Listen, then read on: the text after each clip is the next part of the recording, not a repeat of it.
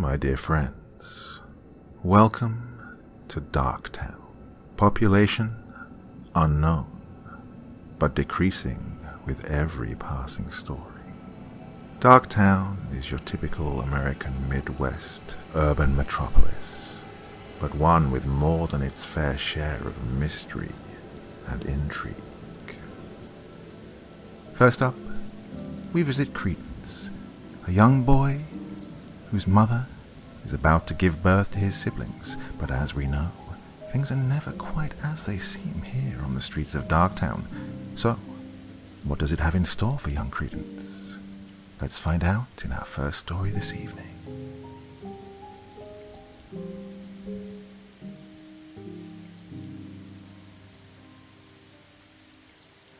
What in heaven's name have you done? The shrill voice echoed off the walls of the small room. Creepen flinched. Taking a moment to make sure he wouldn't be caught, he pressed his eye back to the keyhole. Inside the bedroom were his mother, father, the township priest, whom he'd been instructed to call father as well, and two fat ladies who were something called midwives. The priest was glowering at Creepen's mother. She was exhausted after her labor and could do nothing except look at him with frightened eyes. Creepen wasn't exactly sure why the priest was yelling at her, or why she was crying. He wanted desperately to run into the room and hug his mother, but he didn't dare. Ages ago, when the fat midwives had arrived and helped his moaning mother into bed, his father had grabbed him by the shoulders and told him, "Stay put." So he had. Through 4 hours of horrid screaming, he'd waited outside the door, frightened but curious. Now the house was silent, save for the joint wailing of the newborns and the priest. "Sinner, blasphemous wench," the priest shrieked, waving his Bible this way and that. "My wife is no such thing," Creepen's father roared. The priest rounded on him. "Really? Explain that monstrosity then." The priest pointed at the bundle in one of the midwife's arms. A red, squealing, contorted blob squirmed inside the blankets. The two twin girls were conjoined. Between them, they shared 2 arms, a torso, and 4 legs. They cried pitifully, life already bringing them pain so fresh into their existence. When Creepen's father said nothing, the priest grinned in triumph. He pointed at Creepen's mother again. "You've had relations with an incubus, woman. In the name of the Lord, you will be stoned for your sins." Creepen gasped. He knew, even at 7 years old, what stoning was. How could his mother have done something to deserve that? He began to cry quietly, torn between wanting his mother and obeying his father. Creepen jumped at the sudden loud noise from the front door. It seemed to shake the entire house. The adults on the other side of the bedroom door were immediately silent. Creepen swore that the blood rushing past his ears had never been so loud. He was almost thrown to the floor as the door he was leaning against opened. His father stepped out into the hallway, listening. Inside the bedroom, the priest began to pray quietly. The knocking repeated, more insistent this time. Creepen watched as his father walked down the hallway to the stairs and disappeared down them. Moments later, he heard the front door open and then shut, as if his father had let someone inside. Odd. They weren't expecting guests. "Creepen, come here!" his mother yelled to him, but Creepen could not move. He'd spotted something climbing up the stairs, and suddenly felt like the air around him had turned to glass. If he moved, he could cut himself. What Creepen saw next plagued his dreams for weeks after. A lithe creature came into view. Creepen couldn't tell if it was a man or a lady, The thing barely looked human. It was thin, downright skeletal in certain places. Its hair was long, black and greasy.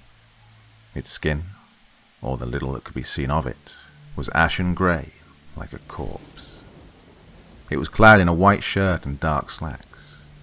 Despite the circumstances, Credence thought it looked very fancy. Its arms were covered in white bandages, its fingernails long and black, like talons, and its eyes were covered by black goggles. The thing stalked toward Credence. It bent its head sideways, as if confused by his presence.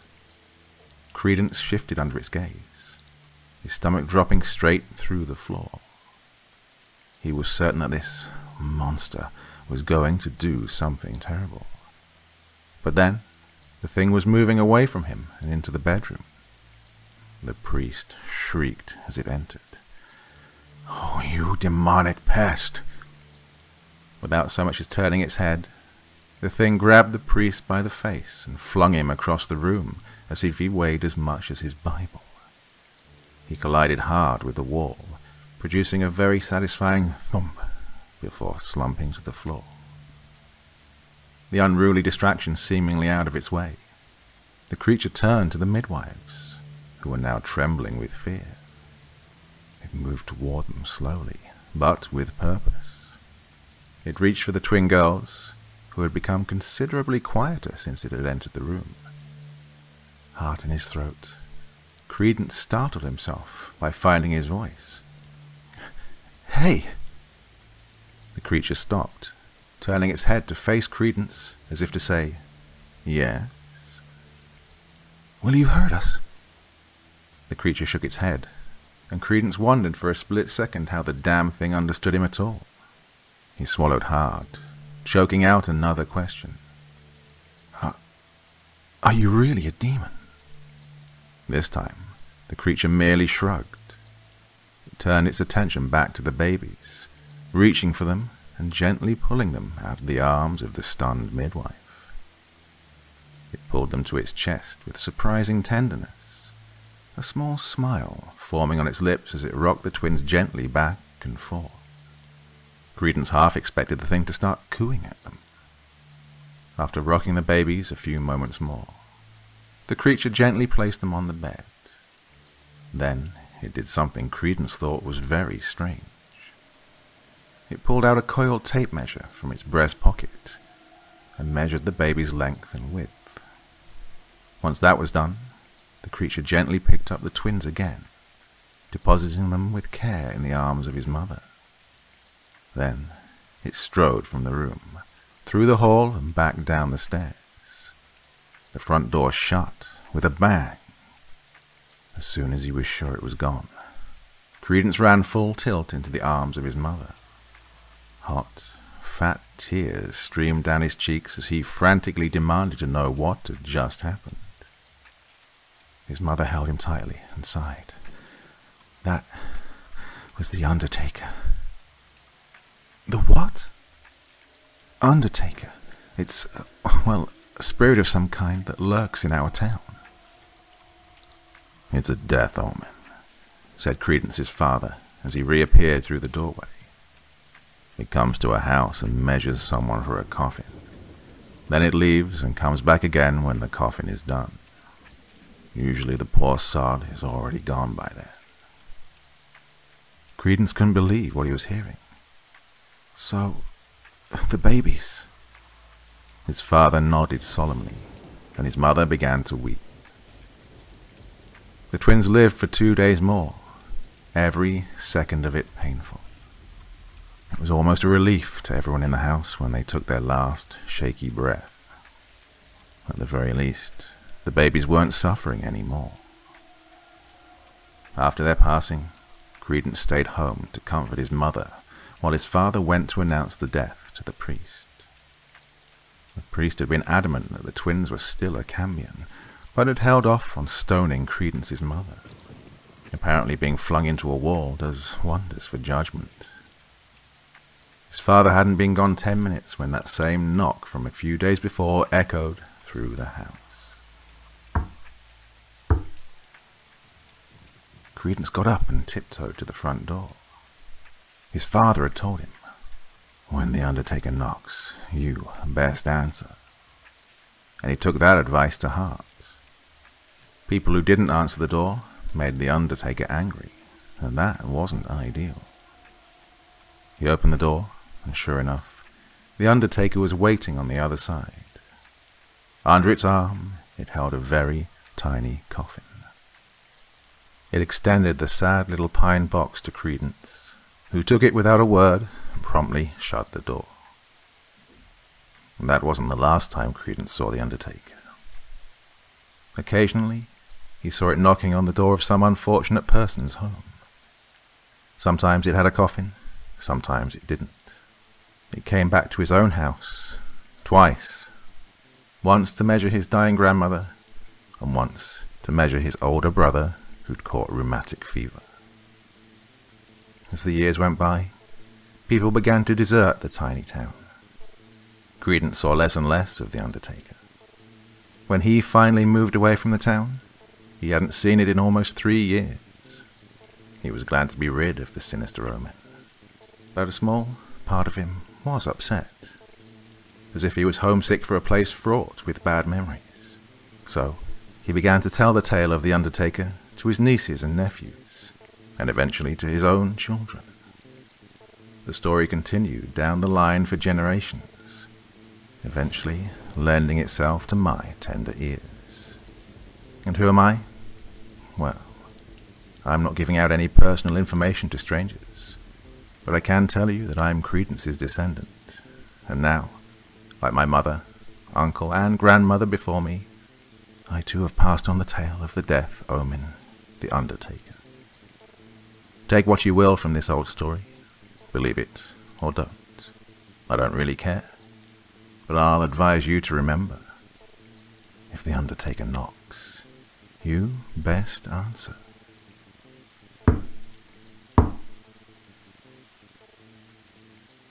Ah, so good of Credence to pass on the traditions to the younger generations. Now we move on further through the streets of Darktown, finding ourselves at the house of young Alex, a boy who's tired after a day of fishing with his older brother. He goes to sleep, and sleeps well, but wakes the following morning to find that circumstances have changed greatly. What does the future hold in store for him? Let's find out. I'm going to start the story off by saying it's completely true, and you can choose not to believe me, but I'm telling you, it really did happen. I'll start the story 6 months ago. My brother Jake and I were fishing at a lake not too far from my house, trying to catch some salmon. It was an awesome spot, and he would take me there a lot. He took me lots of places, and he used to hang out with me quite a bit. He was my big brother, my best friend. But that day, everything changed. While we were fishing, he got a mysterious call from a blocked number. I couldn't hear what the conversation was about as he walked off to take it, but it sounded tense. It was getting late, and we hadn't caught anything yet. So once the call ended, we both agreed to head back. When we got home, Jake headed off to his camper van, which was right out the back of the garden. It was a beat-up old thing, but he really loved it. Some nights he'd let me stay in there, and we'd play video games. It was nicer on the inside than the outside, as he'd done it up pretty nicely with a little bit of money he had from doing freelance photography. He was pretty good, too. He didn't make much money, but he was doing what he loved. I still am only 16, so I just worked at the local McDonald's. I didn't make much either, but it was enough to keep me happy. Anyway, Jake headed off to bed, and I did too. I was pretty tired, and I had to work the next day. I headed past the kitchen to get to my room, when I saw my mum in the kitchen making some dinner. "How was the fishing, honey?" she said happily. "Yeah, it was great, Mum. Didn't catch anything this time." "You never catch anything," she exclaimed. I laughed and headed up to bed. "You're not hungry?" she added. "No, we already ate," I replied. Jake and I had stopped off at the local McDonald's on the way home. I shut my door and landed on my bed, falling into a deep sleep. The next day I woke up and headed out the back to ask Jake if I could borrow his car to go to work for the day, as I knew he didn't have any jobs on that week. However, I was shocked to find my dad brick paving a stone area where Jake's caravan used to be. I stumbled in my tracks. "Oh, where's Jake? What happened to the caravan?" I asked, confused. My dad turns to me with a confused look. "What are you talking about?" he asks in a grouchy voice. "The RV. Where'd it go?" I replied confidently. "Don't know anything about no RV, boy," he continues, placing bricks down on the ground. I head back inside to see my mum in the kitchen again, but this time she's staring out of the window, facing the front of the house. "Hey, Mum, where's Jake? And what happened to the caravan?" I ask. She turns to me with a worried and confused look. "Honey, who's Jake?" My heart sinks into my chest. She opens the fridge and starts making breakfast. Your son, Jake," I say cautiously, as if to remind her. She ignores me and continues by opening a jar of peanut butter. "Mom, are you joking right now?" She interrupts me. "Honey, stop. I don't know anyone called Jake. Is he a friend of yours?" I stand in the kitchen with a both scared and confused look on my face. My mum was getting older. Maybe she'd just forgotten for a second. But, no, how could you forget your own son? And that doesn't explain why my dad didn't know what I was talking about either. "Don't worry about it," I said, heading off up the stairs. I walked through the hallway and looked at the large array of family pictures along the wall. My chest tensed, and I felt butterflies in my stomach when I saw the pictures had been rearranged, and some were even missing. I couldn't see one photo of Jake anywhere. My parents were obviously playing some kind of joke on me, I thought. I rushed into my room and grabbed my phone. I looked through every one of my photos.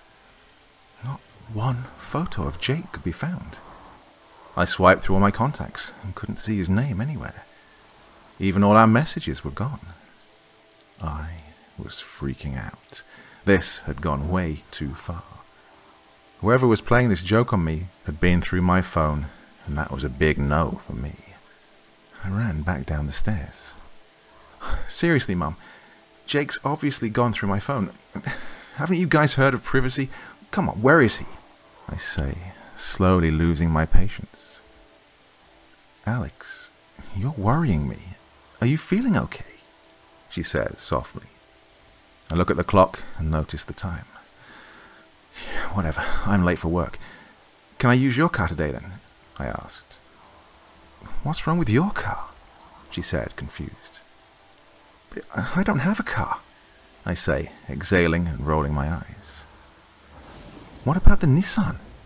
She points outside. "That's Jake's car," I snap at her. "Whatever, I'm taking it anyway. He's obviously not here." I grab the keys off the kitchen bench and head to work. At work, I couldn't take my mind off Jake. Why would he joke around like this? What if something happened to him? What if I was going crazy? Why would he move the caravan? Was he moving out? I had no idea. Then I remembered Jake's Instagram that he used for his photography. I looked up the name, JJ Photography. Nothing was coming up. Now I was worried. He had over 10,000 followers that took him 3 years to accumulate. He wouldn't just delete his account like that. Maybe he'd block me. I asked the girl I was working with if I could look him up on her phone. But once again, there was nothing. What the hell was going on? Once my shift was finished, I headed straight home. Still no sign of Jake. Now, I'd confronted my parents many times, and all they did was look at me like I was crazy. It's been 3 weeks now, and there's no sign of Jake anywhere. It's like he never existed. No text messages, no photos, nothing. My parents were starting to think I was going crazy. I needed to find out what had happened to him. I've contacted the police, but they say he's over 18 and they can't do anything about it. He has the right to go missing, they say. I'm convinced something terrible has happened to him. He wouldn't leave me like this. We did everything together. He had so much going for himself. God, I was convinced my parents were involved. I would try to talk to my dad, but every time I mentioned Jake, he would get angry and tell me to stop talking nonsense. I asked my neighbours if they'd ever seen him, just to prove that he had existed, but most of them are elderly and were no help at all. I just couldn't find any of Jake's stuff anywhere, as it was all kept inside his caravan. Other strange things started happening around here too. Like, one night, I was walking past my parents' bedroom to go to the toilet, when I hear them whispering to each other. I couldn't quite make it out, but I distinctly heard my mother say, "What are we going to do with him?" My eyes widened, and I quickly tiptoed back to my room as fast as I could. I lay in bed, trying to figure out what she'd meant by that. Had they done something to Jake? Was I next? I stopped trusting them after this. I knew they were involved somehow.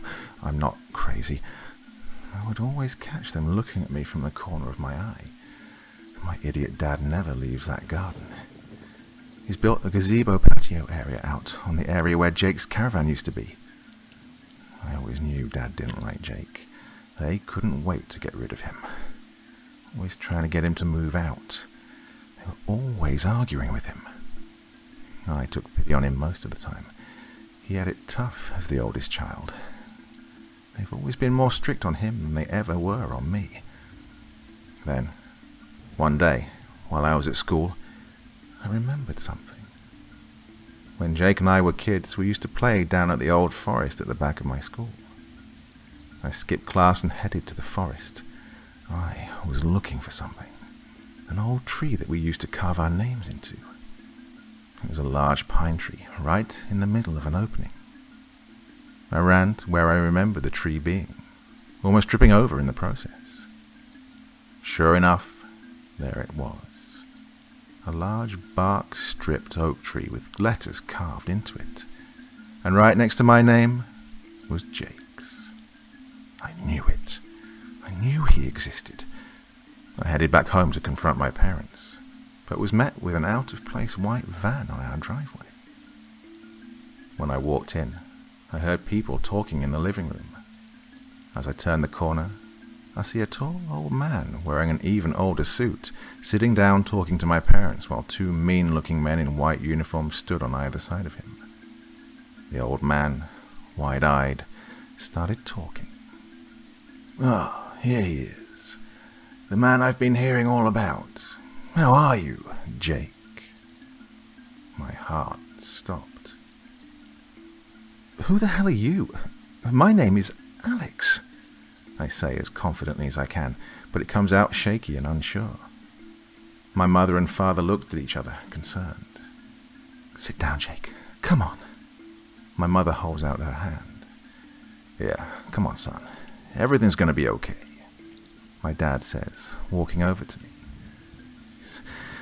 "Get the hell away from me," I say, stepping back nervously. The two men look at each other. The old man signals them to get me. As one of the men approaches me, I shove him away. "Come on, Jake. It's easier if you just come quietly," one of the men says. I try to run past him out the door, but I'm stopped by my father. That was the last thing I remember before getting pricked in the arm and quickly drifting unconscious. I've been in this facility for 6 months now. Things are much more clearer now that I'm taking my medication. I understand now that I'm sick, and this is the best place for me. Well, that's what I thought until 20 minutes ago, before I received a visit from my parents. They've been coming to see me every couple of weeks, but today was a particularly beautiful day, and I was allowed to go outside in the big courtyard. I was enjoying the view when my mother said she would love a photo of us all together. She went and asked one of the nurses to take the photo of us, where my father leaned in close and whispered into my ear. He whispered something that shook me to my core and knocked me out of any days the medication had got me under. Such a beautiful day. It's too bad Jake isn't here to take our photo. "Say cheese, you guys," the nurse yells, smiling from behind the camera. My mother leaning in closer to me to get in the photo. I stared at the camera with a cold, blank expression. I was staring at the camera my mother gave the nurse to take the photo. The same camera that my older brother Jake used to use.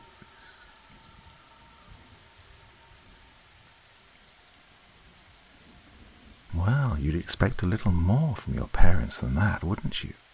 What do they have up their sleeves? Intriguing indeed.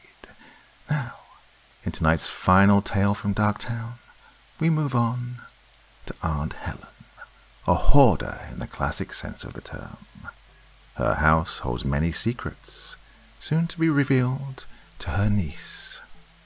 But will there be a positive resolution to the situation? Let's find out as we once again venture through the streets of Darktown. Ever since I was a young child, I always remembered my Aunt Helen as being a major compulsive hoarder. The few times my family and I would try to visit her, it seemed as if the mountains of miscellaneous items would get taller and more threatening every time we stopped by. Now, if you've ever seen the TV show Hoarders, you'll notice that many of the featured hoarders are middle-aged to senior women who are overweight and holding grudges from decades ago. That was my Aunt Helen. Even though she was struggling with a mental illness, I couldn't bring myself to feel sorry for her. After all, she had brought this upon herself, cluttering up her only living space. If we wanted to help her, she had to want the help we were offering. But every time we tried, she majorly declined. Yes, I knew that her husband had died, but that was years ago. Surely, I would think that by now, she would have moved on, at least a little bit. It had been several years since I'd last visited Aunt Helen. In more recent years, she'd always declined to show up at family gatherings and parties. I just assumed it was because she felt slightly ashamed that we all knew about her hoard, or that she could barely leave her house in the first place. It began to worry me as time went on, because I just simply figured that she was lonely, but I still couldn't wrap my head around the whole hoarding thing. So, once a week, I decided that I would call her to see how she was doing. I even considered planning a visit, even though I was terrified of seeing what her house actually looked like after all these years had passed. I began calling her every Wednesday, just to make sure she was all right. Even though it took her a while, she always answered the phone, and I never had to call twice. In the background of every call, I could hear the muffled sounds of her crawling over heaps of collected items. It was at that moment that I would always ask her if she was all right, and she dismissively said, yes, she was just fine. I'd been calling her for about a month and a half, when my aunt's tone of voice began to get somewhat panicked and afraid. In the most recent of calls, she picked up the phone on the very first ring, which startled me. "There's a strange car outside my house. It's been there for a day or two, and I'm starting to get worried," she said, her voice shaky and panicked. I simply told her to calm down, that everything would be just fine. I wasn't really that worried about her. I was thinking that maybe she was delusional or something. I carried on with my life, not thinking much about what my aunt had said over the phone. That was until the next Wednesday rolled around. I set about my normal routine of calling Aunt Helen. I was surprised that she hadn't picked up the phone at all. She always picked it up, even if it was on the last ring. I decided that maybe she was taking a nap, so I figured that I wouldn't bother her. I should just try calling her again the next day. Again I called, but no answer. Now I was really starting to worry. I decided that I should face my fears and head over to her house to make sure that she was doing okay. The drive wasn't far from where I worked, so I arrived there in about 10 minutes or so. I could see a rusty, peeling grey van sitting in the street beside her house. I pulled into her cracked, weathered driveway and took a gander at the house she'd lived in for most of her adult life. It was painted a dingy, peeling white, with dusty windows and weathered shingles. It wasn't the outside I was the most worried about, though. I swallowed hard and made my way up to the front door, lightly knocking. No answer. I knocked again, but louder this time. Still no answer. I took a deep breath and decided to step into the house. I began trying to push the door open, but it barely moved. I pushed again, harder this time, and the door only moved a tiny bit more. I tried one final time, using all my strength to push the door open just enough to squeeze myself through. I gagged and nearly vomited at the putrid smell that filled my nostrils. It smelled like rotten food, decay and fecal matter all mixed into one. I didn't dare shut the door behind me as I trudged slightly deeper into the house. All the lights were on, despite it being daytime, which I found slightly weird. I had now realized there was a pile of junk about 4 feet high, blocking the doorway. Just looking at the mess and clutter made me begin to feel anxious and claustrophobic. I had no idea how my aunt had managed to wriggle her way around the house. There were piles and piles of junk, and knickknacks piled all the way up to the ceiling. The piles consisted of anything and everything you could ever imagine. Food wrappers and old boxes, stuffed animals with matted fur and mounds of tattered clothes. I surveyed the scene in disgust, all the while calling out for my aunt. I covered my nose and mouth with my shirt and began to make my way up and around the huge mountains of forgotten junk. Every time I called out, I received no answer in return. Beads of sweat began to form on my forehead as a feeling of panic began to form as a lump in my stomach. As I was about to venture into what I assumed was the living room, the smell of rot and decay began to grow stronger, making me gag.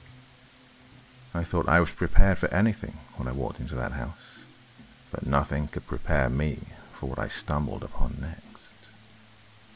There was Aunt Helen, but not as I was expecting to see her. She looked a lot larger than she had the last time I'd seen her, bloated with post-mortem gases. A single bullet wound dotted her head, while swarms of flies buzzed around her lifeless body. The sight and smell hit me like a ton of bricks, and I couldn't help but turn away and vomit. I stumbled outside and immediately called the police, thinking that my aunt had ended her own sad life by turning a gun on herself. The police showed up shortly after, thinking that it may be suicide as well. The only thing that was strange was that the gun in question could not be found. I didn't blame them, of course, as it could have gotten lost in her heaps of trinkets and junk. It was now up to me and my family to clear out her house as a team. Anything below the uppermost layer began to rot, making it easier just to shovel it all out like clearing ashes from a fireplace. The fridge has been filled with rotten food, and more than a fair share of dead critters and insects. My cousin and I were able to locate at least 2 deceased cats, as well as something unidentifiable. But as I was clearing items out of one pile, I uncovered something even more startling. After removing an old newspaper, a decaying human hand popped out, making me stumble back in fear. I immediately called the police once again, telling them that I'd made another startling discovery. After a thorough investigation over the course of a week, they were able to inform us that the body was identified as a man with an extensive criminal record. The car that had been parked outside when I first showed up was registered under his name, and a few stolen goods were found in the back of the van.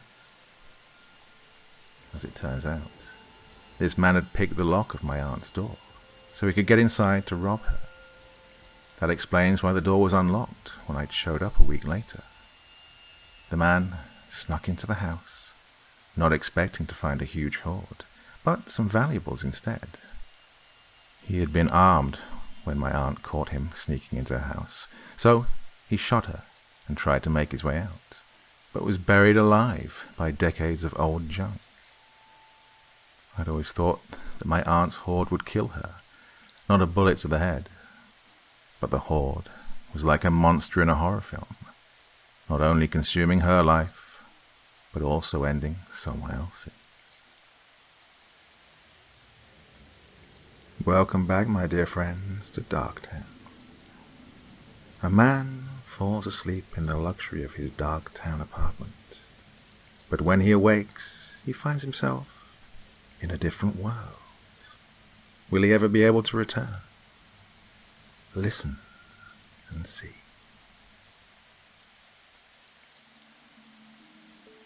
Terror is coming home to find that everything you own has been replaced with an exact copy. Renowned horror novel writer Stephen King is quoted as saying, "Perceiving threats through natural intuition helped our ancestors to stay alive. Most of the time we can quickly guess if something is a threat to us or not, such as a falling boulder or having a gun pointed at us. There is that space between what we think is a threat and what is not one.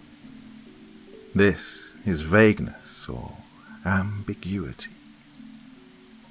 A dictionary definition for ambiguity is the quality of being open to more than one interpretation. Inexactness.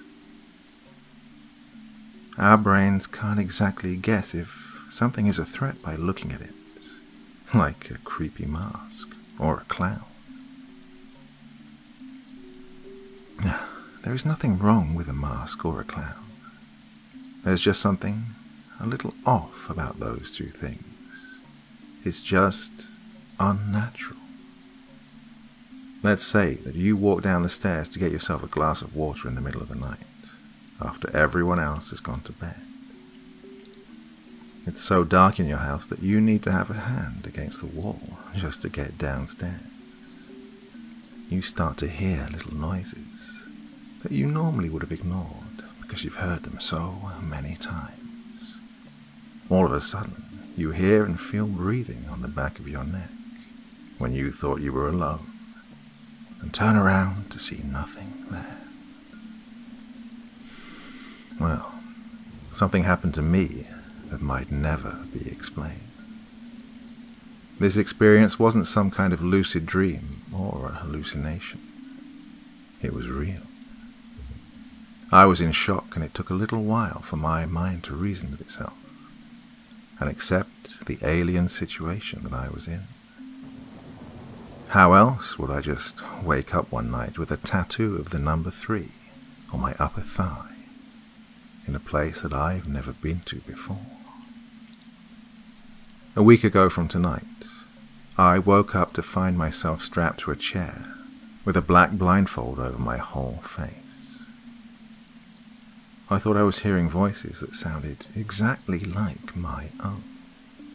Next, some unknown force took off the blindfold, and I found myself in a dark room where I could barely see a single thing.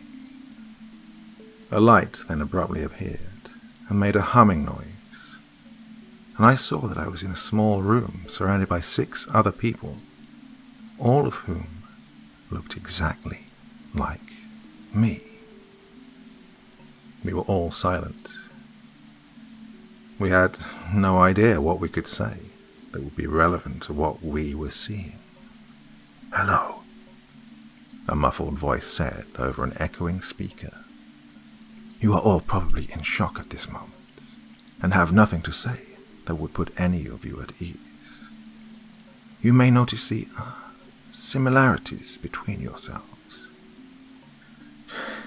"Where the fuck are we?" we all said in unison, and then sharply went quiet because we were so shocked to have had the identical reaction. Jinx. "It's all right. Your reaction is completely normal. Who we are is unimportant. It's the question of who all of you are is what you should direct your attention towards. Are all of you you? Or are all of you individuals, just like someone you may make awkward eye contact with on the street? The mysterious man was not making any of us feel better. After all, we'd all woken up strapped to chairs in a dark room and found 6 other people in the same situation that all looked and talked exactly like me. And I had nothing to worry about. That's madness. Like I said before, anything that I say by this point will not aid in calming any of you down, so it would be useless to even attempt to do so. There is just one explanation I will give you before we all leave. There are 7 of you joining us here today. All of you appear identical, down to that little freckle you have on the back of your left hand. I looked over to my left hand and saw that there was that little freckle right underneath my pointer finger. The truth is that almost all of you are copies. There is just one exception. By this point, I was, for some weird reason, actually starting to calm down. I must have been the real me. Isn't it obvious? You are all, by this point, assuming that you are the real you. Am I right? This is where you are wrong. How could I be wrong? I must be the actual Joel. I know that to be a fact. I have all of my memories, don't I? What were the rest of these people thinking? We took the original one of you and copied your consciousness into the 6 other bodies that we created. And then we strapped you all to one of these chairs. You will all be set free, and you will not be harmed by us ever again. But there is one catch. One of you will be able to go back and live your life the way it was before, and all of the others will need to start over. The ones of you who aren't so lucky to end up back in the place where they fell asleep will probably start planning to go to where you live now and replace yourself with a person who is living the life that you believe to be your own. We will make sure that you are not able to harm the one of you who gets to go back to the way things were. This can't be happening, I remember saying to myself. There was a 1 in 7 chance that things would go back to the way things were. What felt like only a few breaths and blinks ago. After the man stopped talking, everything faded to black, and I woke up in a bed that was not my own, across from a huge glass wall outlooking snowy mountains. My chest dropped into my stomach. I wasn't at my house. My girlfriend wasn't right next to me, and instead of a German Shepherd at the foot of my bed, there was a laptop that looked like my own with a piece of paper on top. This is what the paper said. Dear number 3, welcome to the Dolomites in Italy. This beautiful mountain range is elevated at 10,968 feet above sea level, and is where you have found yourself living. You will find a safe in the closet that will contain all of your financial papers, passports, a birth certificate, and other things of that nature. You do not need to worry about working. We have provided you with enough wealth to live comfortably for the remainder of your years, and there will not be a language barrier when communicating with the locals. You will not be able to do a reverse search of your face online. but you can follow the original Joel online and will be able to peer into his life. But it will not be possible for you to contact him in any way. Now, go out there and go on some adventures. Find a special friend and treat yourself every now and then. You are still young, and you have many more years in front of you. I felt so stuck. I haven't left my 3-bedroom house yet. Groceries were delivered yesterday, so I've been fine. I'm just sitting in front of this window looking at an old photo album.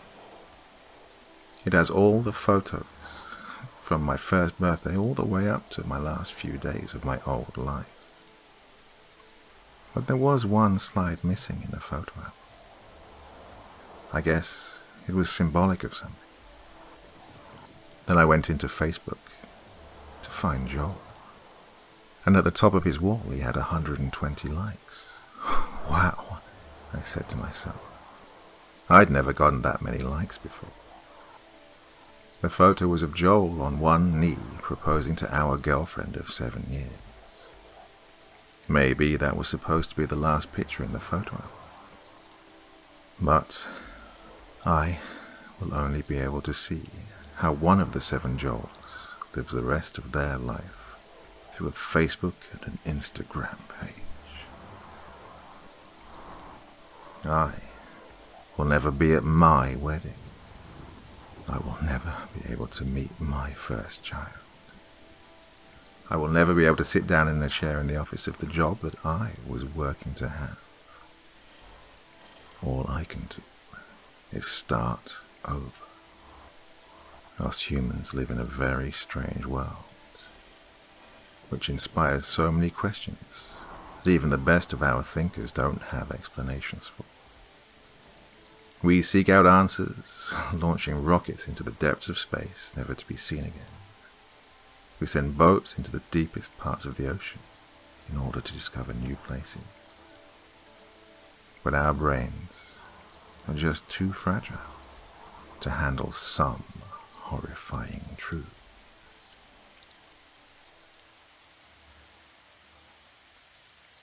Well, do you think he was the lucky one who got to return to Darktown? Maybe his luck was in not being the one to return. In our second story this evening, we investigate a case of sibling rivalry gone bad.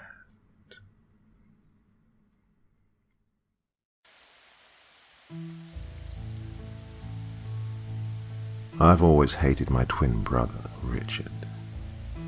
It was a liquid hatred that slithered through my body like an ice-cold vapor. His speech, his mannerisms, his style of dress caused me to cringe with disdain. Years of living in his shadow, enduring his endless taunts and sickening arrogance, planted the seed of revulsion and the desire to rip his heart out. As kids, he was blatantly favored by our parents, while I was labeled the difficult one, and the contempt we felt for one another because of this was palpable. Through the years, our conversations were always peppered with snide remarks and criticisms. There was never any warmth or shared moments of affection, just a barrage of accusations and hidden agendas. The day he died, I rejoiced. I'm sure that sounds heartless, maybe even a bit psychotic, but it's the truth. There was no outpouring of emotion or tears of sorrow. I lacked any feelings of remorse. I felt nothing. Richard's death was inconsequential, a minor distraction, which was easily disregarded.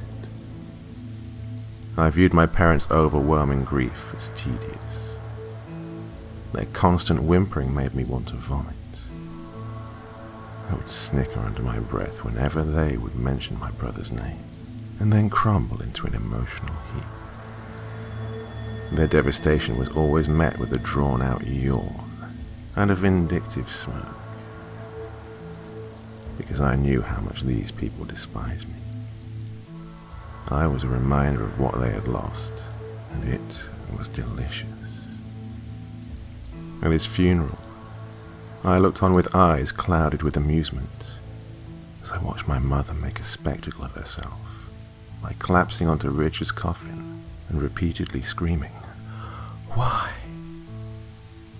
As my father tried to console her, our eyes met, and again I smiled, for I knew the truth. They had murdered the wrong son.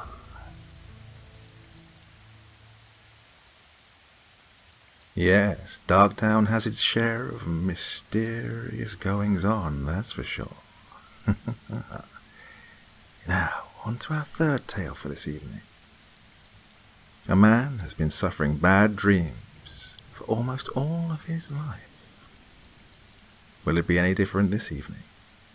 Let's listen and find out. It calls itself the Onyx, the Black, the Darkness.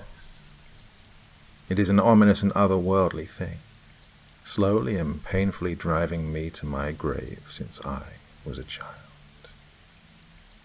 I can remember our first encounter with clarity.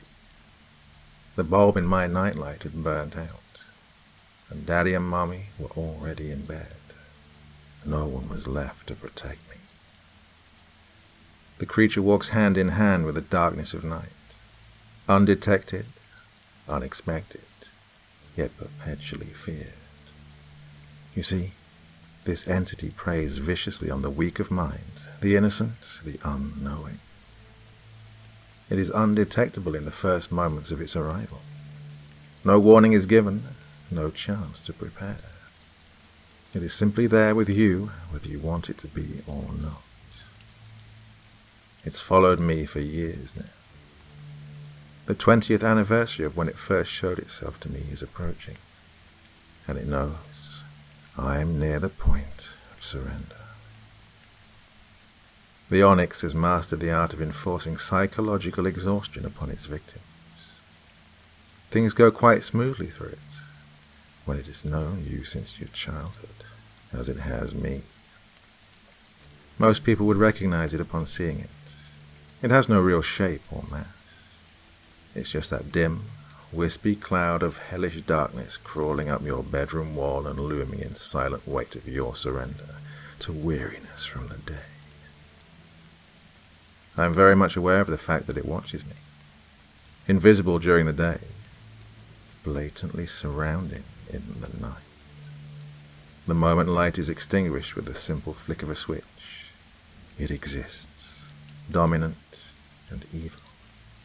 The Onyx has been gracious enough to inform me that tonight will be my final encounter with it. Not that it's going anywhere. Only me.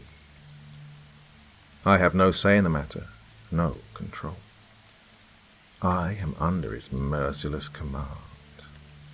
I am given no choice but to accept my fate and my final task, to lie in agonizing wait of the final visit of the Onyx. I'm starting to shiver. Oh God, I can already feel it. The sensation of several weights laid across my body is abrupt and powerful, pressing me into the mattress. I can't move. My muscles have stiffened to stone.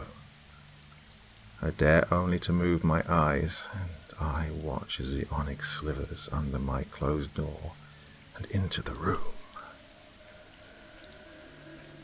It watches me from the foot of my bed. I am helpless, ensnared vulnerably with its insidious contemplation. It makes its way to the side of the bed, then arches its grotesque form over me, slithering what feels like a skeletal hand over my body. It towers over me, and its darkness overtakes me in its entirety one last time. Its delicate mantle of blackness glides across my face. I am reminded briefly of a gothic and tattered bride's veil. The onyx hovers to the darkest corner of the room, taking its usual route up the wall and onto the ceiling above my bed. It stares triumphantly down on me, and stays that way for some time, seeming to relish the moment. Finally, it begins its descent. I close my eyes. Several sharp objects, almost like claws, dig into the sides of my face, leaving behind what I'm sure are angry, bleeding gashes. I can't help it. I scream. The skeletal hands are closing over my skull. Then, suddenly, what feels like a third hand, decked with needle-like fingers, forces itself down my throat. I gag and shriek hoarsely as the spindly fingers dig through my insides, burning and tearing with every careless movement. Distinctively, I feel the hand move with purpose as it closes over my panicking heart. It has me. The fingers tighten. My vision turns black. A strangled cry beyond my own recognition escapes my obstructed throat. The claws gripping my head begin to tighten as well. Pressure builds inside my brain as the skull begins to crack. I experience every little split, every microscopic break. Warm liquids trickle down the sides of my face, into my eyes, into my open mouth. My body is made of agony. And then there is nothing. They find me like that a few days later, eyes glazed and mad with anguish. Skull in shards with unknown fluids leaking out, blood seeping from the ragged lips and gathering in a large pool on my bruised, unmoving chest.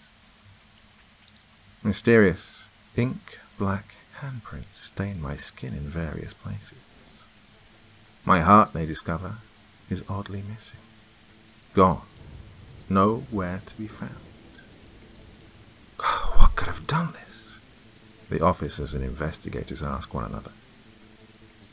The remnants of my eyes roll around rapidly in their sockets, looking frantically in all directions. It's right in front of you, I tell them. But their ears are deaf to my warnings. Their eyes are blind to the things of this netherworld of darkness and ceaseless torment. I watch the creature follow them out as they leave the gruesome scene of my demise.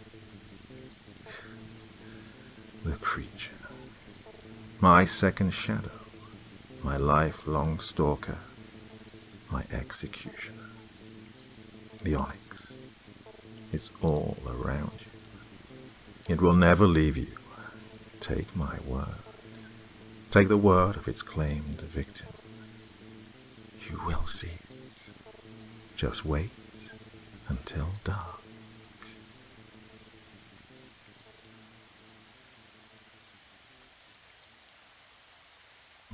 So when I tell you it's only a story and wish you sweet dreams, I do so dearly hope it doesn't end up for you like it did for that poor man.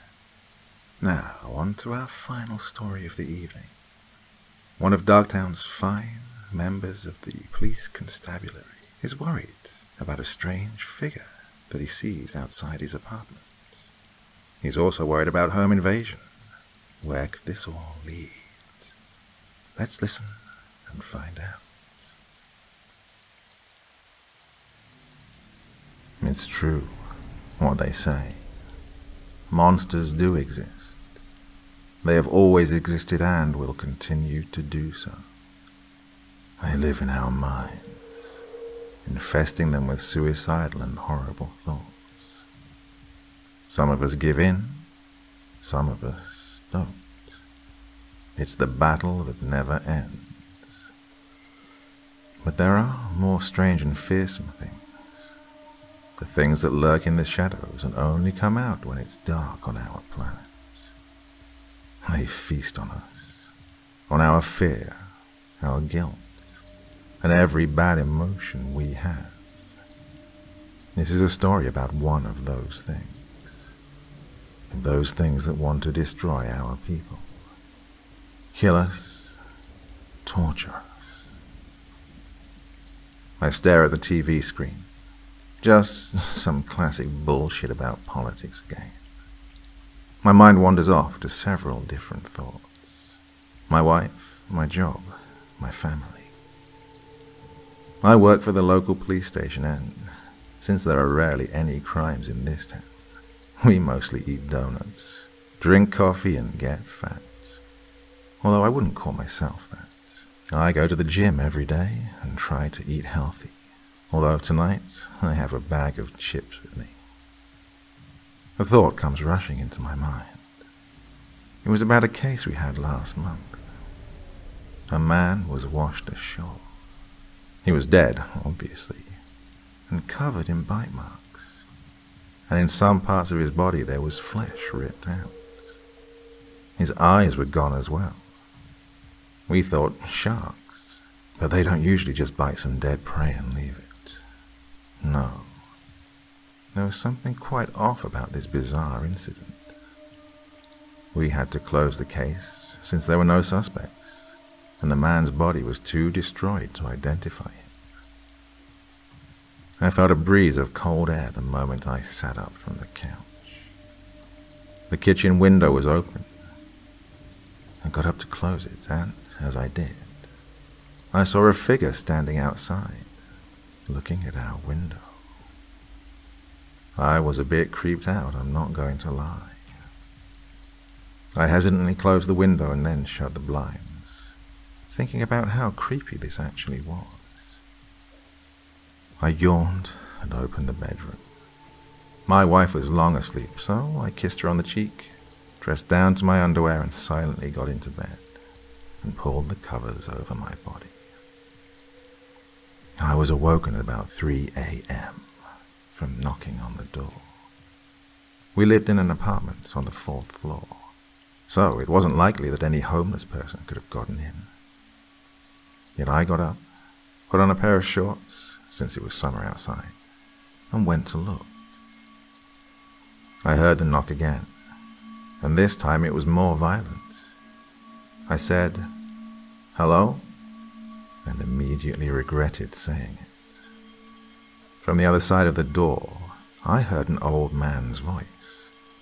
"Go, run, they'll get you, run, run, they will eat you."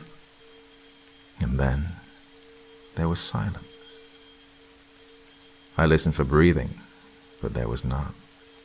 In fact, it was way too quiet, more than it should be. We lived under a bar, and people go there every night. I was really creeped out when I, once again, felt cold air rush up my back. I looked behind me and saw the window in the kitchen open again. What? I'd closed it when I went to sleep.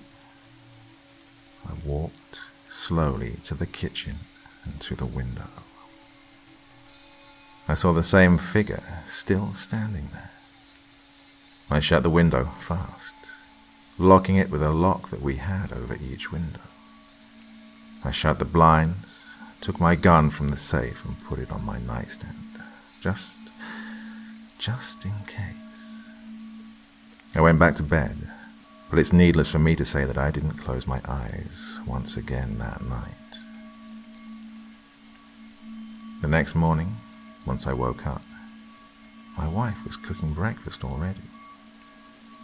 I entered the kitchen, still tired from the sleepless night, said good morning to her, and asked if she had opened the window at night.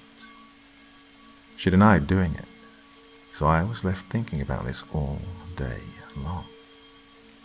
I won't bother telling you about my workday, because it was boring as hell. Nothing ever happened in this small town. I got home before my wife, because she works at the mall and she comes home at 8. I had about 3 hours for myself, so I decided to check out the window once again.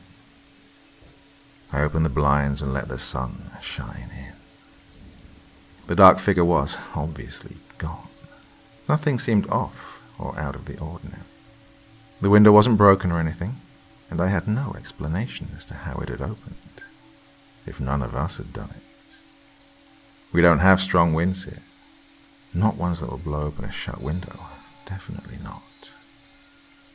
I was confused. Things like this just don't happen. I don't believe in ghosts or anything like that.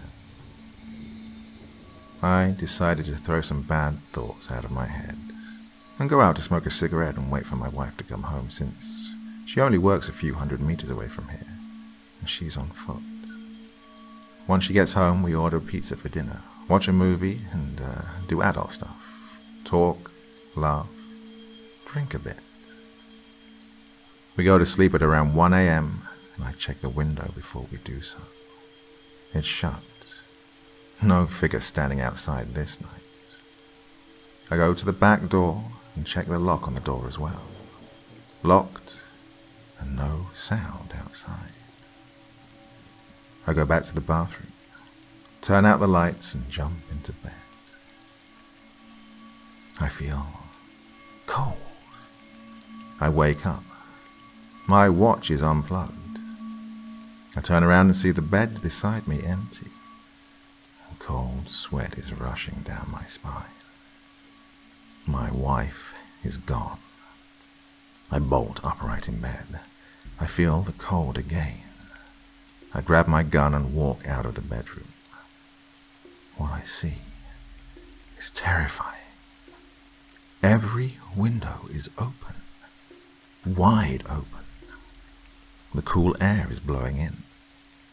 I proceed to close every window and, as I do, I call for my wife. No answer. I check the bathroom and every other room. Nothing. Finally, the kitchen. The window is the last one open there. I walk inside the dark kitchen, pointing my gun at the window. It's an intruder, I proceed to tell myself. But something inside me knows this is something worse. I don't dare to turn on the lights in the kitchen. I'm scared that I might see something I will... well, I don't know. I slowly approach the window. Then I see it. It's my wife. Well, her face to be exact. A minute later, it's gone.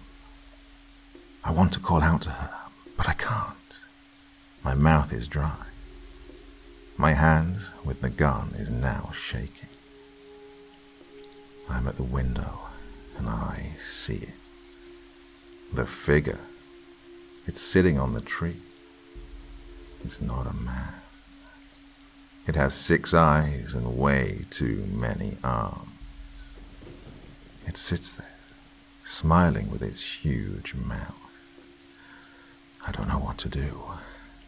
One's mind can only process what it understands. Then, suddenly, the creature lunges at me, trying to grab me with its long and nail-covered fingers. I fire a shot at it. The bullet just bounces off, so I try pushing it away from myself. It tries to eat my face, but I use all of my strength I have in me to push its jaws away from me. Then, an idea sparks into my mind. I'm gonna burn myself and this fucker with it. Our flat has a gasoline tank. It's not much, but it might be enough to light this apartment on fire. I know this sounds crazy, but I think it's the only chance I've got. With all of my strength, I push this thing off me and throw a kitchen knife at it.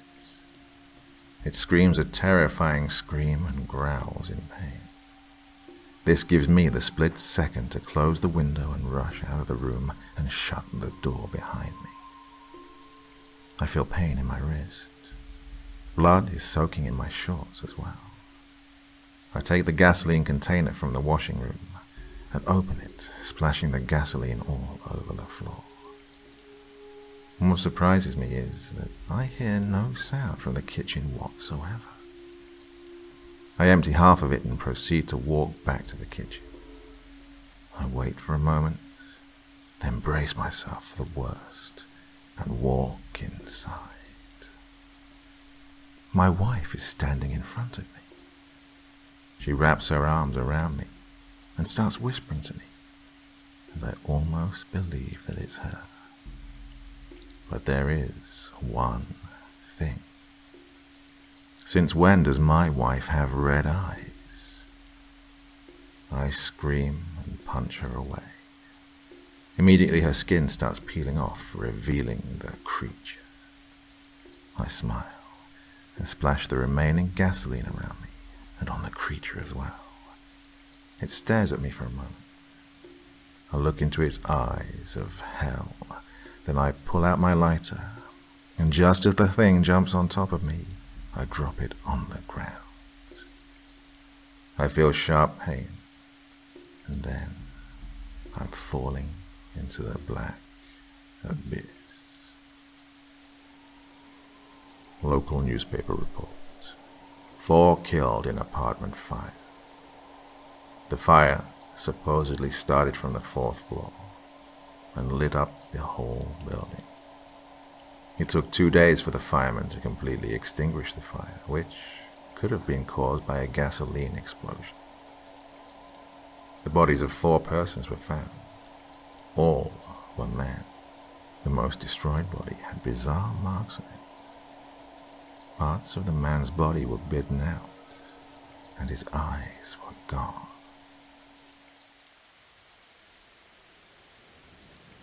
We join a man who has a little time to reflect on the decisions of his past and how they have led him to his current predicaments.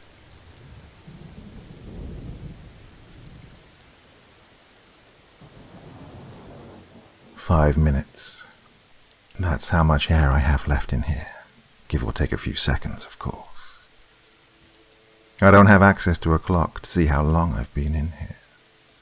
I do know this room holds enough air for roughly 10 minutes total, once sealed completely. I wasted my first 5 minutes trying to escape, a feat I am well aware is impossible, and actually quite stupid. I've resigned myself to this fate, unless she has a change of heart, which is doubtful to say the least. She caught me completely by surprise. I'm almost in awe of her planning. I never once suspected she was anything other than what she appeared to be. I guess that's why they say you should be cautious of who you meet online. 4 minutes now. That's if I can remain calm. I know what to expect, but will it keep me from pounding my fists against the door when my chest gets tight? Who knows? We'll see soon, I guess.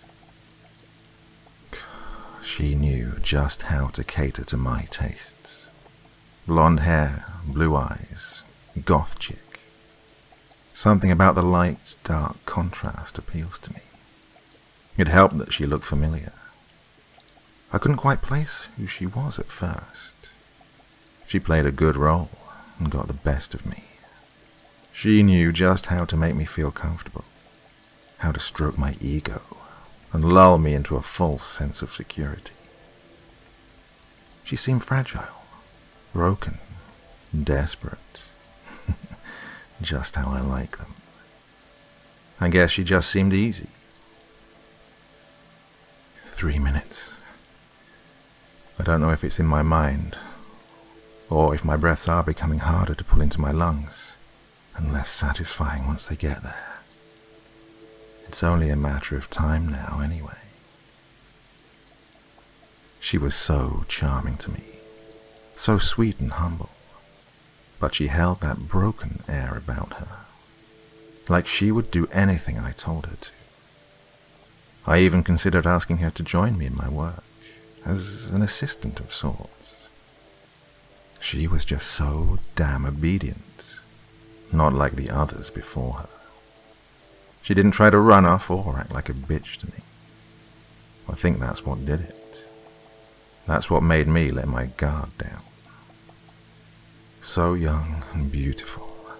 My old eyes were blinded by lust, and strangely, hope for the future. Hope that she would be the one that I could keep, teach, and mold into the perfect life mate. Life can get lonely for a man of my tastes. 2 minutes now. There's no denying that the oxygen level is dropping.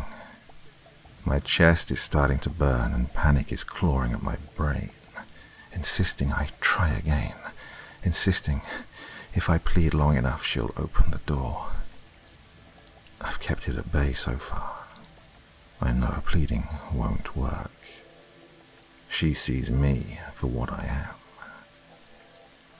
We'd been dating for a few weeks when that feeling of deja vu I got with her started to really pick at my brain. It practically overwhelmed me. But in my line of work, questioning these things can get pretty messy. If I do happen to recognize someone I knew before, well, that's just something best left unsaid. I finally placed her at the last second, right before she sealed me in here. She'd wandered into my study as I slept, opened this hatch, and then waited for me to come looking for her. How had she slipped from her restraint so easily? How had she known where to find the secret latch to release this hidden vault? These are questions that will haunt me now, in this final minute or so of my life. The air is hot now, thick and almost completely devoid of oxygen. My chest is burdened by an unbelievable weight, and black dots shower my vision. It won't be long now. Such a shame that I didn't recognize her face just a day sooner. It would have been her in here, struggling to breathe her last. But it's too late to think of what could have been. There's barely even time to think of what is. She hid in wait until I was in place, staring perplexed at the open vault. Then she made her move, knocking me over the head and shoving me in here. I only just had time to turn around and glimpse her face, framed by the doorway, eyes flaming with hatred.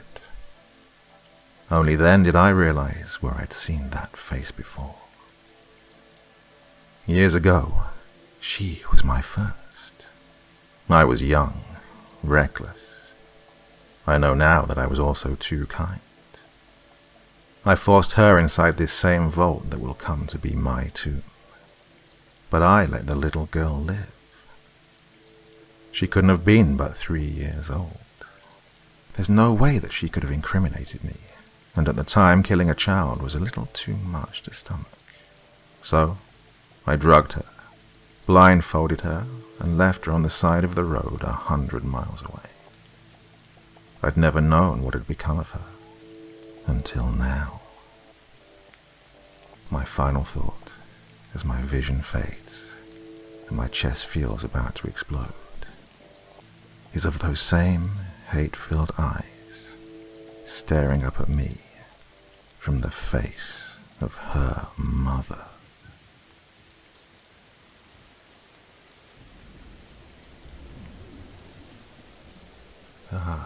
They say we never forget a face, and how true that seems to be. Pity it was a little bit too late for him. And now we move on to a family of 4 brothers who are rejoicing in the excitement of a huge lottery win. But as we are in Darktown, we'll see that not everything ends well.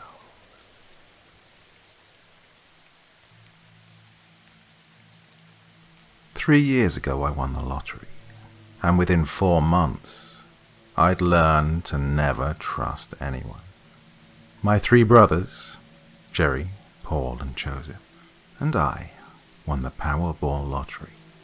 We claimed it anonymously and split the $399.4 million between the 3 of us.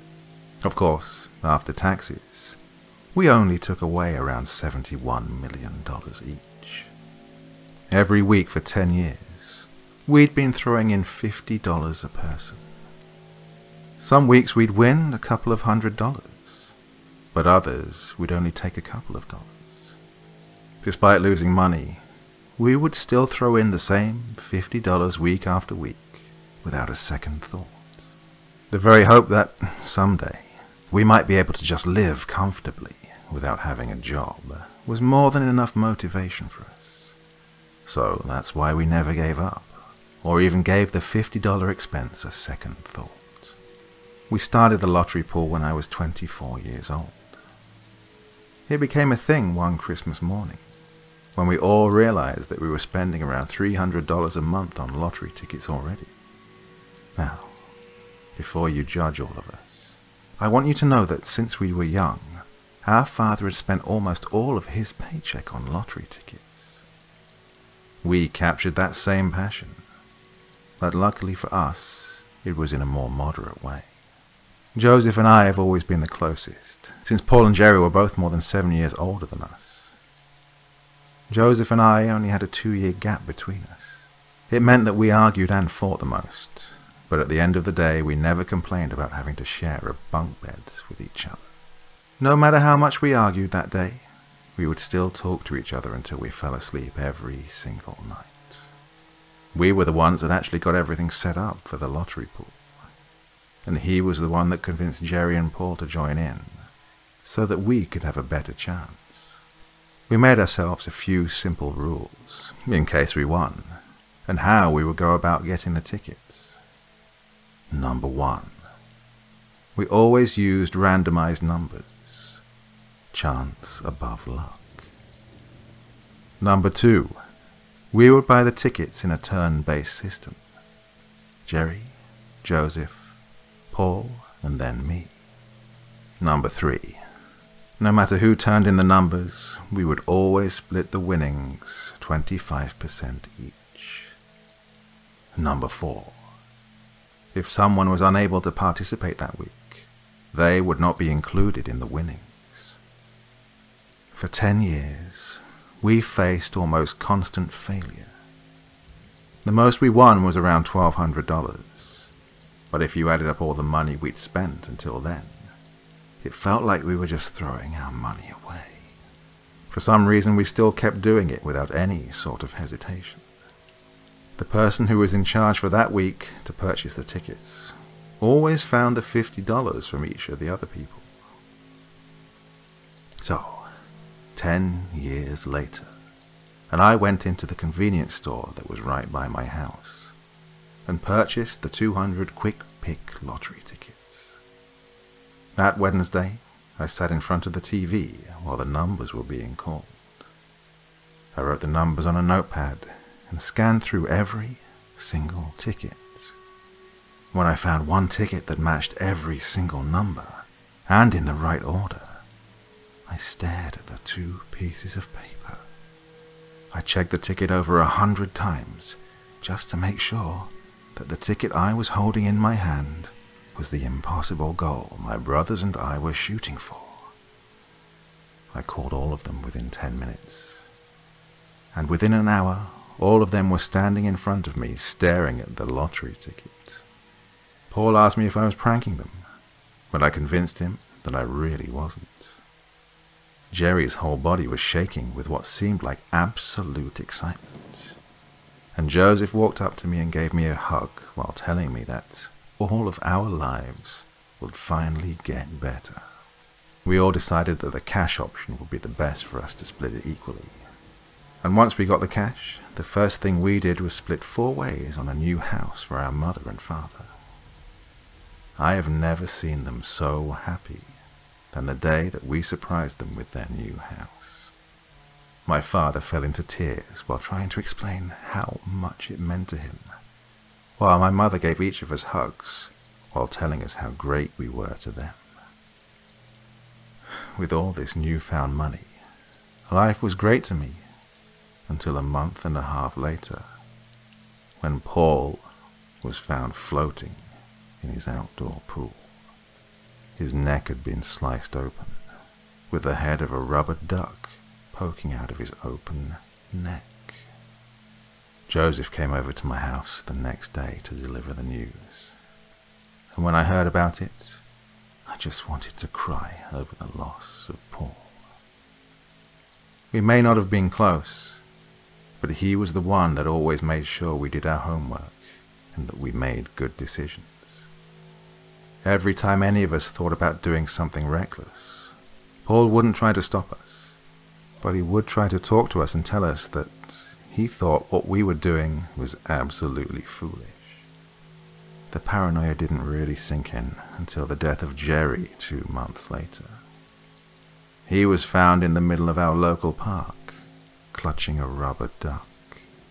His stomach was ripped open with both of his feet stuck into his midsection. He had been dead for 8 hours before someone noticed that there was a dead body on the park bench. The day after Jerry's dead body was found in the park, I noticed that Joseph had stopped talking to me altogether. Just to make sure, I texted him over 10 times and called him 3 times, but I never got a response. I remembered playing with ducks with Joseph in the bathtub when we were younger and took baths together. I remember that Jerry and Paul would always make fun of us for playing with such childish toys in the bath, but we were never really affected by their taunts. I didn't want to think it was Joseph actually killing both of our brothers, but I didn't really have any other person to blame. I know I didn't do it, and I know that we claimed the lottery winnings anonymously, so all of my worry was on Joseph. I know that we were family, but you don't know what people will do for that extra bit of money. We all had more than enough money to live off, but obviously Joseph didn't think it was enough for him. For the next 2 weeks, I double-checked everything I did and everywhere I went. I was filled with paranoia, since I knew that Joseph knew where I usually liked to go and what I liked to do. I kept staying vigilant until yesterday. Yesterday, I woke up to the news of Joseph's death. He was found with a knife cut from his neck to the bottom of his midsection. The bottom half of a rubber duck was stapled to his stomach, and the top half of the rubber duck was sewn over his lips. There were 2 words cut into his forehead. Little ducky. When I heard the news of his death, my blood ran cold, and I found myself filling with an overwhelming sense of panic. Little ducky. That's exactly what my mother used to call us.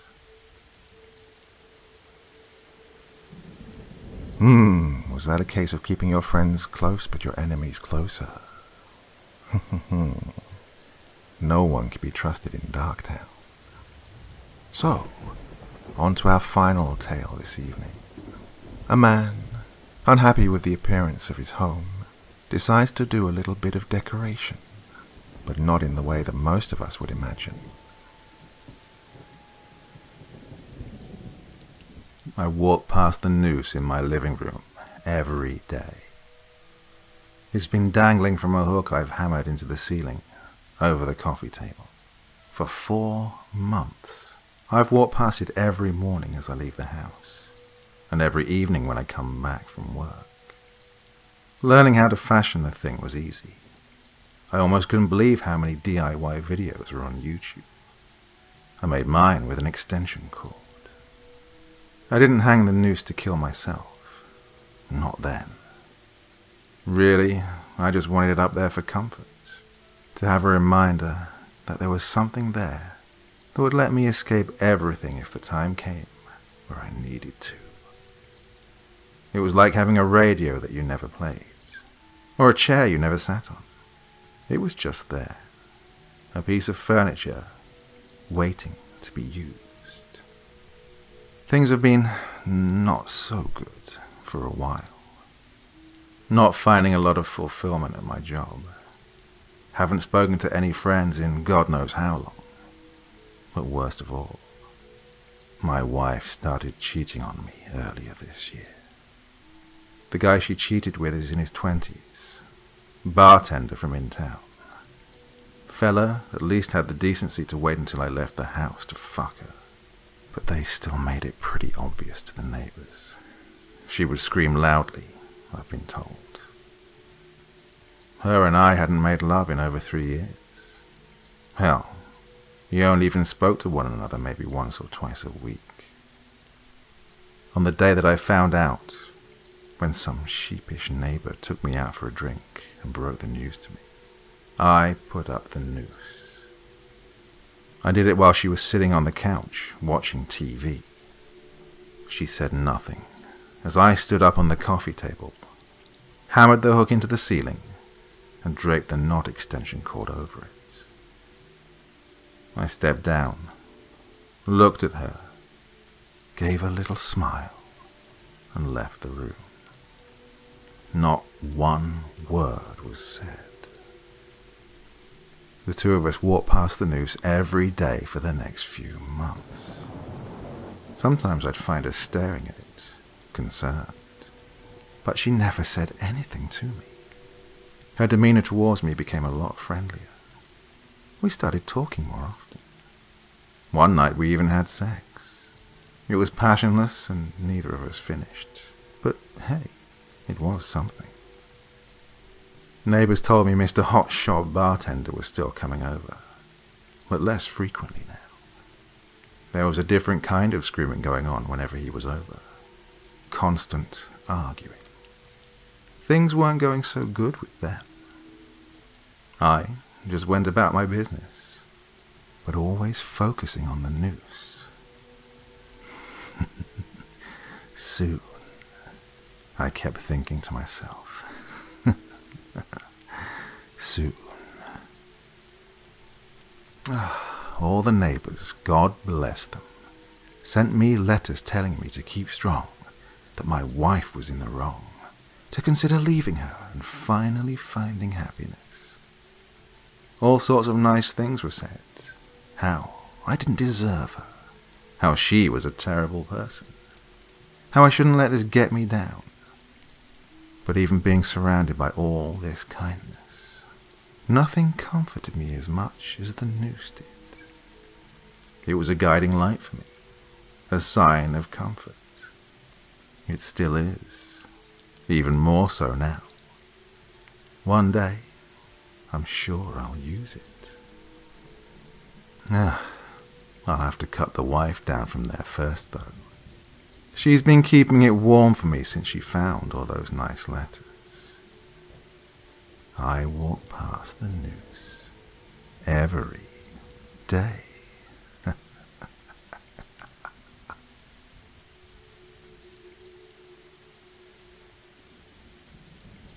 On our last visit, we ended up in the suburbs and witnessed some poor, unfortunate events that led to murder. This time we venture slightly further out and into the largest wooded area of Darktown, and specifically to a path known as Sarah's Trail. What secrets does it hold, and what might we find there? Let's see.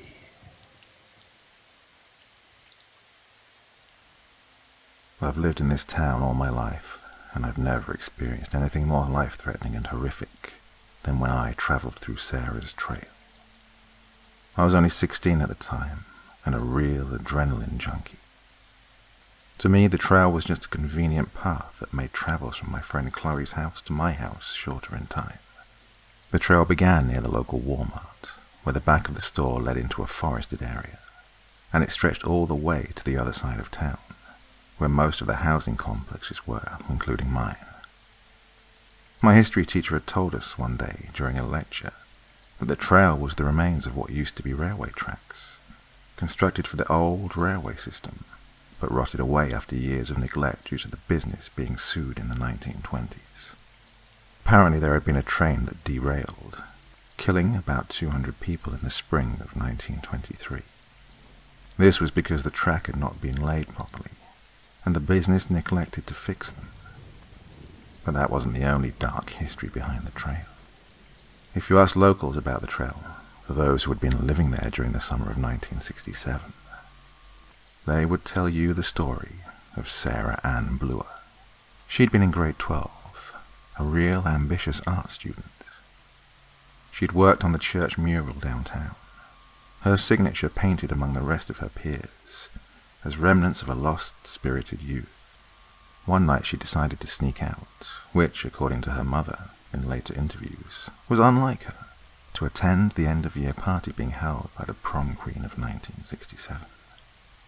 During the party, Sarah decided to leave early and make her way back home using the trail, her mind in a drunken state. People at the party claimed that they didn't even see her leave. Of course, at that point, they were all probably so drunk they didn't know which way was up. They found out the next morning that Sarah Bluer had not returned home that night. Posters were put up, search parties organized. My grandmother, who told me the story, had been part of the search. She told me how they searched that whole stretch of trail, all areas of the forest. The town searched for a whole month, but no one could find the Bluer girl. One day, a teacher from one of the search parties stumbled upon Sarah's bracelet, lying in the grass a kilometer off the trail. A few centimeters from that was a severed arm, rotted and crawling with maggots. The nails were painted a lime green. Around the arm, the trees and leaves appeared to be smeared in dried blood. The creepiest part about it was the fact that one tree had the words, "them," painted on it. Of course, they discovered it was Sarah's blood and her fingerprints. She had been the one who painted the words. The cops investigated for years, looking for a suspect. They never found her body or the person responsible. Rumors spread around town. Some said she was murdered by a crazed local farmer, and her body was ground up into meat and sold on the market. Others said she was murdered by vengeful spirits of Locomotive 99, the train that had derailed. Everybody had their own theory on what had happened to Sarah Bluer, and they had their own stories to tell about the trail. A few months after her disappearance, her family spoke up about hearing what sounded like a girl crying in the woods in their backyard every night when they let the dog out. Of course, they were ridiculed for their claims, people thinking it was just a hoax and all. But then more people came forward. A girl named Jessica claimed that she walked the trail home one evening and saw in the distance a strange light that illuminated the darkness. She said that, as she got closer, she could hear the cries of a girl. She ended up running back to her friend's house and getting her mother to pick her up. But the scariest account was the one that happened to a classmate of mine. Jimmy was coming home from a party one night, taking the trail by himself. Apparently, as he got closer to the end of the trail, he could hear the screams of a girl. He described them as painful, desperate shrieks for help. Then, as he got closer, he could see in the distance a girl. He said she wore a pink dress, her skin pale as day. She had reddish blonde hair and red eyes that were bleeding. She had stood frozen in the middle of the trail, staring at him. He told me that her mouth had been open, eyes wide, as she screamed at him. Blood dripped down from where her arm had been severed off. Jimmy had run down the trail, not bothering to stop until he got back to the party. He swore he would never take the trail ever again. So, why had I taken it? To be honest, I was a skeptic. Sure, Jimmy was a great guy, but he always drank too much at parties. And people like to make up stuff like that for attention. Besides, that particular night, Chloe and I had been home alone, as her parents had been out of town for a party. And my parents worked out of town, so they couldn't pick me up. So the trail had been the best option. I'd left Chloe's late, around 10:30 it must have been, and made my way to her backyard, where the trail began. I remember that particular night had been really hot, and I'd taken my blue hoodie off, hanging it off of my shoulder as I walked. The woods had been pitch black, the only source of light coming from my flashlight. It was an old grey thing that barely lit the path. So, I was pretty much in the dark. I must have been 20 minutes into my walk when I began to feel cold. I was confused as there was no breeze or any source for the cold air. It was like all of a sudden I was freezing. I pulled my hoodie on, my body still cold as I walked faster. I was looking around now, the dark suddenly feeling suffocating. My heart began to race, adrenaline rushing through my veins. I sped up as the woods grew darker around me. The flashlight had suddenly begun to flicker, and the stream of light dulled. I hit it against my hand rapidly, the light still flickering. The path was black now, the outline of the trees around me. The night sound suddenly became louder, the crickets chirping in my ears, the sounds of a twig snapping. I was extremely on edge. I gave up on my flashlight and instead began to run, my heart booming in my chest. And that's when I saw it. A light in the distance, illuminating the end of the trail. It was a green light, smoking like dry ice. I'd frozen in place, the fear overpowering me. The shapes of people walked out from the lights. It had been a row of 6 black figures with pointy heads and pure red eyes. I didn't know if they were human or not. It was too dark to tell. They moved slow, almost like zombies, towards me. I could hear whispers around me suddenly, like they were in the bushes at either side, like they were surrounding me. I began to turn to run when I came face to face with bloodshot eyes and pale skin. A girl stood right in front of me, her wide eyes staring at me. Blood covered her skin. Her mouth was wide open, her teeth all missing as she screamed. Her right arm dangled like it was lifeless. Her left arm was missing, a bloody stump in its place. I gasped, falling backwards as I ran off the trail into the woods. I had to get out of there, off that trail. My reasoning skills were clouded by my consuming fear. I must have tripped a couple of times through the woods over branches and bushes until I finally made it to a backyard. The back porch light was on, and it looked like people were in the house. My lungs had burned from my escape. I made my way to the house, looking behind me in fear. I jolted as the figure stood a couple of meters away, just watching me. They were motionless, pure black. I began to run again, tripping over the porch steps. I banged the sliding door, tears falling from my eyes. I turned around again, intimidated by the figure's red, motionless stares. The owner of the home had opened the door, shocked at my fear. It was a woman whose husband had been out of town. Her children were sleeping, and she said she was up late getting laundry done. She asked me what had happened, why I was so scared, and if I wanted to call my parents. I told her about the people in the woods, how they were still out there, watching the house. She investigated, looking from behind the sliding door of the woods. I told her they had pointy heads and red eyes. She began to look at me skeptically, replying that she saw nothing. I couldn't believe it, going to look to see for myself. I thought maybe the glass made it hard for her to see, so I was prepared to point them out for her. But, to my surprise, they weren't there anymore. The woods just stared back at me, dark and normal. The woman had asked for my telephone number and had called my mother. She left work immediately, coming to pick me up across town. She'd interrogated me, asking if I'd taken any drugs or alcohol, got into anything I wasn't supposed to. I begged her to believe me, that what I saw was true. The next day she called the local police station and gave them my statement.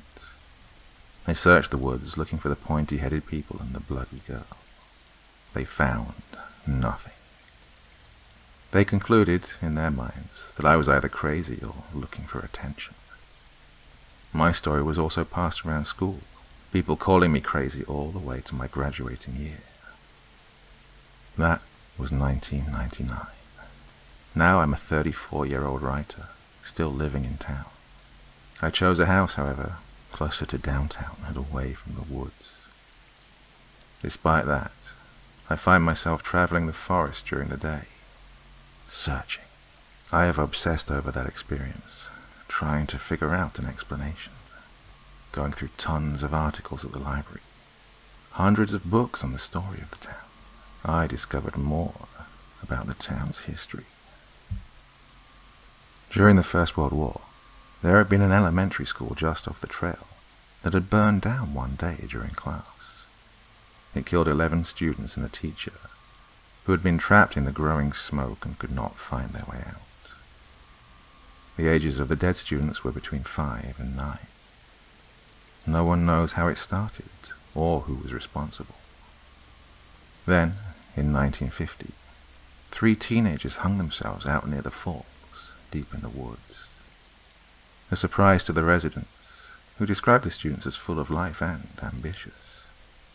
None of them had showed previous signs of depression or suicidal thoughts. Yes, it seems the town had a dark side, all connected to those woods. I speculated for years, trying to figure out the reason for all of the deaths. I still don't know why so many horrible things had occurred near there, or how it connected to my encounter. The only thing I was sure of was that the girl I saw in the woods that night was Sarah, and her spirit must be stuck in those woods forever, suffering. It made me sad, thinking about how she had to spend eternity roaming the woods where she had died. And what about those pointy-headed people? The image of them painted in blood always popped into my brain. Did they kill Sarah? Did they kill the teens? Did they burn the school? What were they? Were they even human? All questions still unanswered. And did I even want to find the answer? Those things that are in the woods are evil and are better left hidden. I know that. But part of me needs to know, needs a conclusion. That's why I'm writing this as a possible goodbye note. I know what I'm about to do is dangerous, and I honestly don't know if I'll come back from my trip. I just know that if I don't go to the trail tonight, if I don't discover what those beings are, the unknown will make me go crazy. So, I say farewell to my family, and I hope they can forgive me for leaving and finally see that all those years I was right about the woods. I love you, Mom, and I know that even though you thought I was crazy all these years, you continue to care for me and stand by me. Dad, I'm happy that you and Mum are still together all these years, and I hope you can both forgive me. I just want someone to believe, so that whatever evil is out there in those woods can be revealed, and that no more death or destruction can occur. I can't live knowing what I know, just standing by as innocent people die. And for the people reading this other than my family, I'm telling you now, if I die in those woods, it was the evil that killed me. You need to know that the trail is a death sentence, and that Sarah still lurks, her dead red eyes watching anyone who walks past. All of their dead eyes are watching. I'm telling you, never ever walk Sarah's trail, unless you want your blood spilled around the leaves and trees of the woods. Never ever walk Sarah's trail, unless you want to become part of the forest and part of them. Well, you heard, everyone. Better stay away from Sarah's trail. But that's not the only place where we're going to find strange goings-on.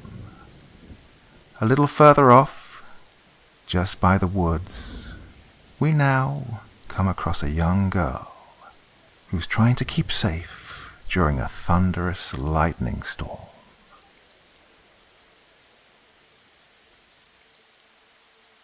1 Mississippi, 2 Mississippi, 3 Mississippi, 4. Your child may be gone, but there's no need to mourn. I live in an isolated place, a big old neighborhood where the homes are further apart and ravines cut our yards deep. My house is isolated even more from the others, separated by a screen of oppressive pine trees, swaths of dead grass, and acres upon acres of ragged trails. My parents never let me explore those paths. They said people often lost their way, even in our neighborhood.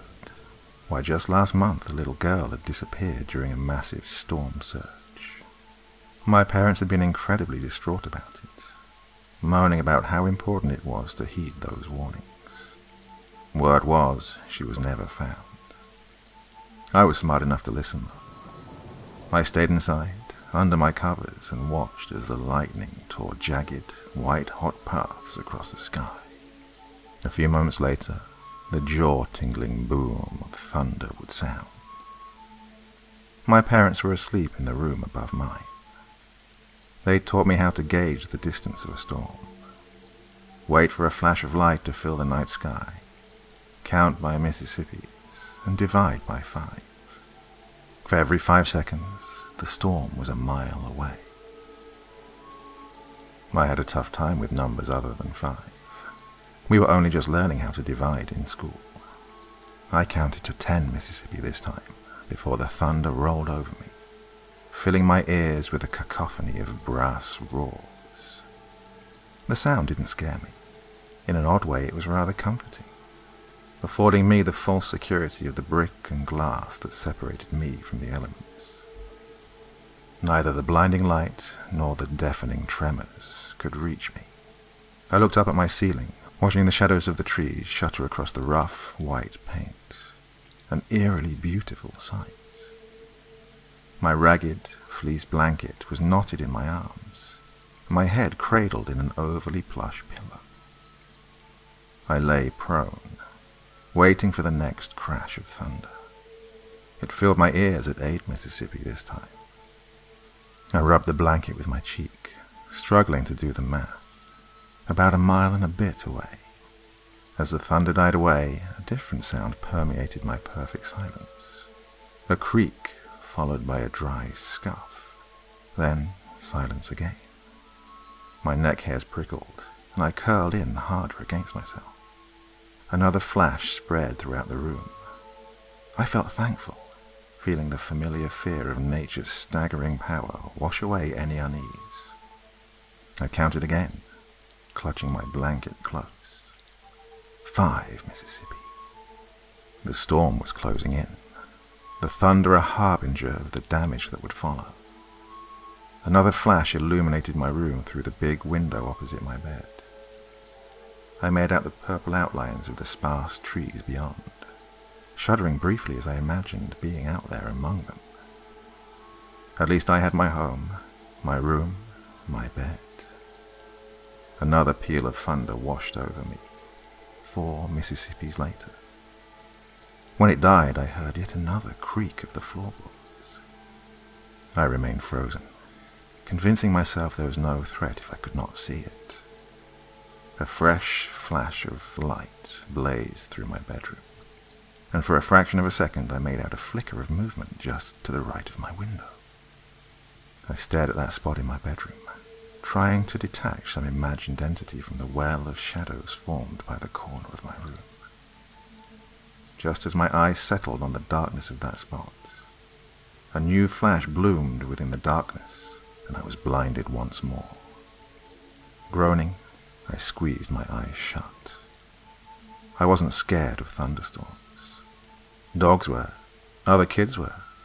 Even my parents jolted from the occasional crack of thunder. I did not. I observed them, measured their distance, took comfort from them. It took me a few moments to discover what was wrong with that last flash. No thunder echoed after it. I tried to recall my count, but realized I hadn't done it. I waited for the next spire of lightning to blaze across the trees beyond, and actually sighed in relief when it did. But in that moment, something else caught my attention. As the lightning filled my room, a secondary burst of light seemed to pop up just beyond the fringes of my window. I peered hard into the trees as their purple-black outlines were electrified across my vision, but nothing else appeared. With another groan, I buried my head against my pillow and peeked out from under one guarded eyelid. The thunder rolled across my room at a 3 Mississippi count this time, but again, an eerie creak seemed to dog at its heels. I scanned at my window, searching for any flicker of movement, but none appeared. There was nothing there, only Mother Nature in all her awe-inspiring power, waging a war of electrified plasma and sonic concussions against the earth. I began to doze. My guarded gaze dipped in and out of consciousness, blurring and refocusing on the window. In my mind, I kept up the tally, wondering when the storm would hit us. Those flashes bombarded my eyelids, casting spectral outlines of the trees against the weird red void I got when I tried to squeeze my eyes shut. I found I was reaching out more with my ears for any discrepancies, cataloguing the thunder's ripples just as a flash flickered across my reddened vision. Exhaustion must have dulled my senses, because at some point I began to realize that thunder didn't always match up with the lightning flashes.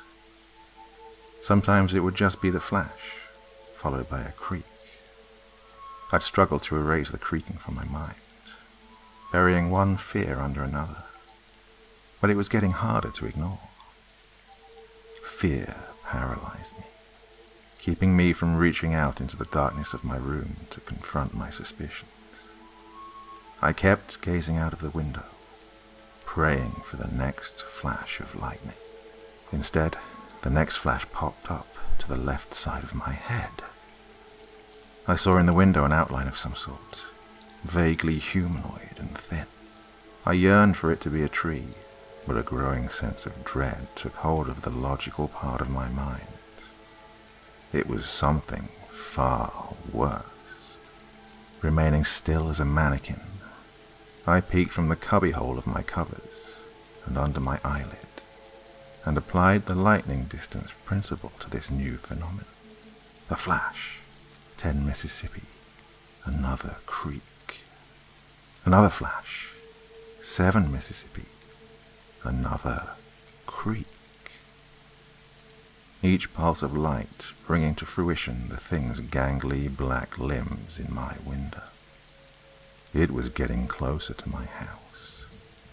There was another flash, this one coupled with a lick of lightning. 5 Mississippi. I couldn't hear the creak this time due to the thunder, but when the booming roar died away, I almost screamed. There was a breathing sound, raspy, dry, almost hungry. It was coming from my left again. I clenched my blanket to my chest, trying not to sob from the revelation. The figure was in my room. I had been observing its reflection in the light of the flashes. Another blaze of light charged the room for a moment, followed by an additional creak. Ice coiled around my spine as I felt my covers gently crinkle and my mattress dip ever so slightly. Another flash accompanied by that disgusting breathing and a very faint whine of a Polaroid camera. I didn't move. Couldn't move. You don't roll over to face a terror. It went against every animalistic instinct we had. Instead, I lay there, feeling long, slender fingers coil around my sheets, and the thing's weight shift even closer. I squeezed my eyes shut, abandoning my peephole. Lightning bloomed once again against my window, and the outline of something grotesque, hunched over my bed, took shape against my eyelids. He breathed noisily, the camera dangling around his neck and his shirt unbuttoned. I shuddered as I felt his mouth touch the base of my neck, and then his tongue slip up along the back of it. In the window I could see him practically smothering me, his greasy clothes ragged with dirt and mud. He had a scratchy beard and his breath smelled of rotting meat, as he placed one gnarled hand on my thigh and began brushing upwards. His lips hovered just above my ear, pulling back my dark hair and touching the skin. "I wondered where you disappeared to," he said in a crusty whisper. "Thought them woods claimed you." He rolled me over fully, a malicious grin splitting his pock-marked face.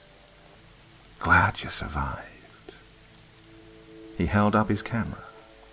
"We're gonna have some fun now, right?" I stared back at him, wordless. He rose the camera to his face and took another picture.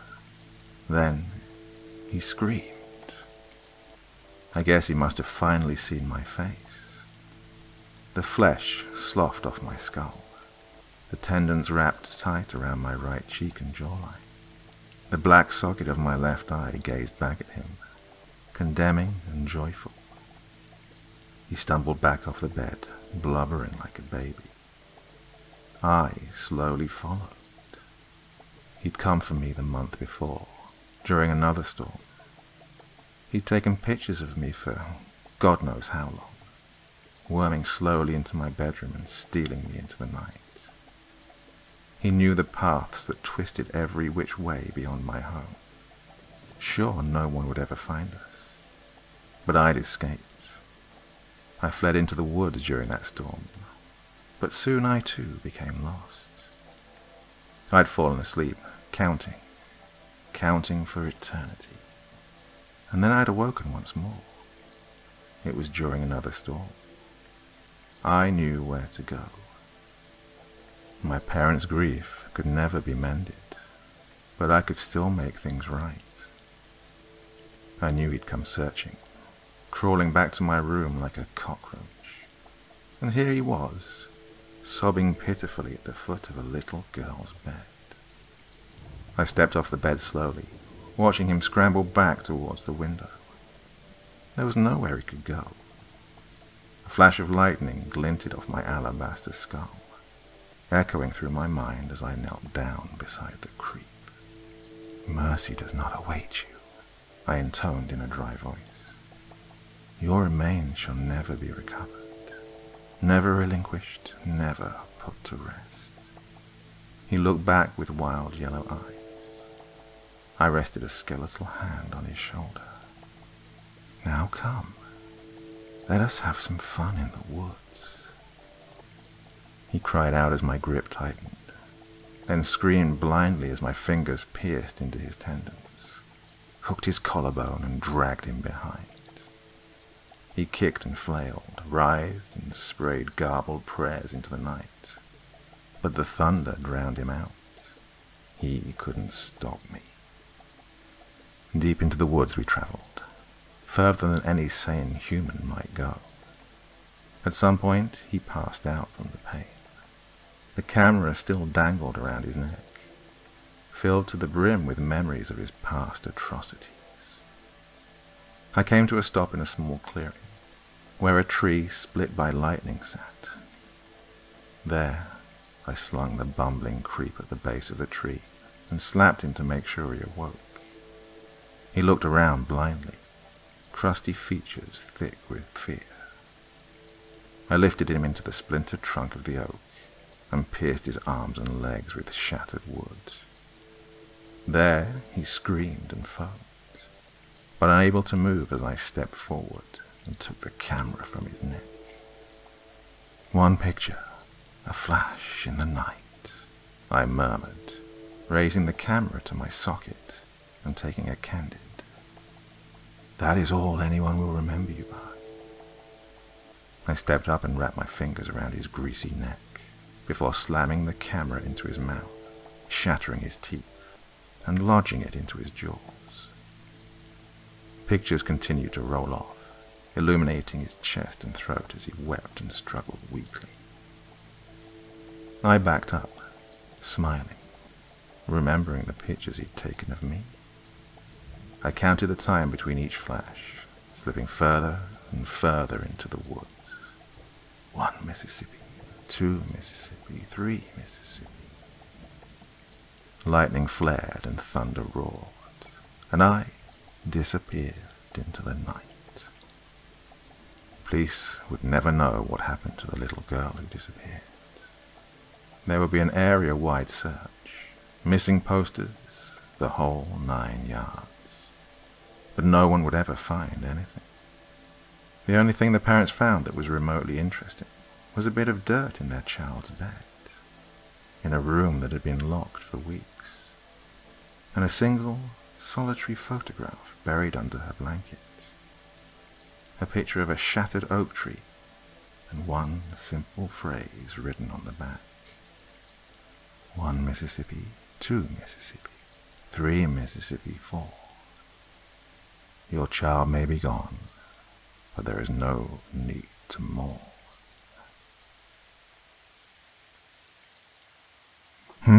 In that story, revenge really was best served cold. Now, in the final of our 3 stories for this evening, we move a little further out, towards the city cemetery, where the goings-on are even more strange. A young man recalls the events of the past, and his time spent in the cemetery.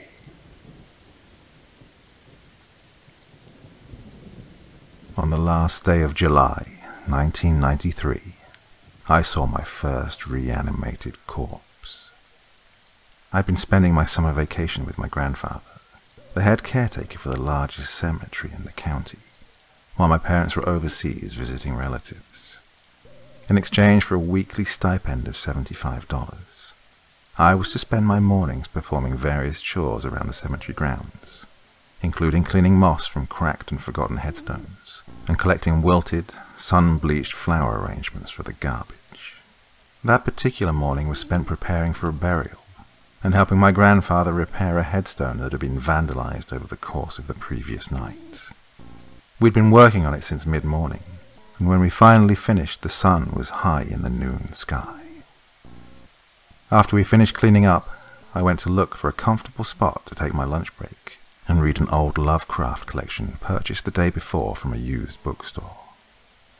Meandering through a field of monuments and headstones, I made my way towards a weeping willow tree that stood out against the dark coniferous forest that ran the perimeter of the cemetery.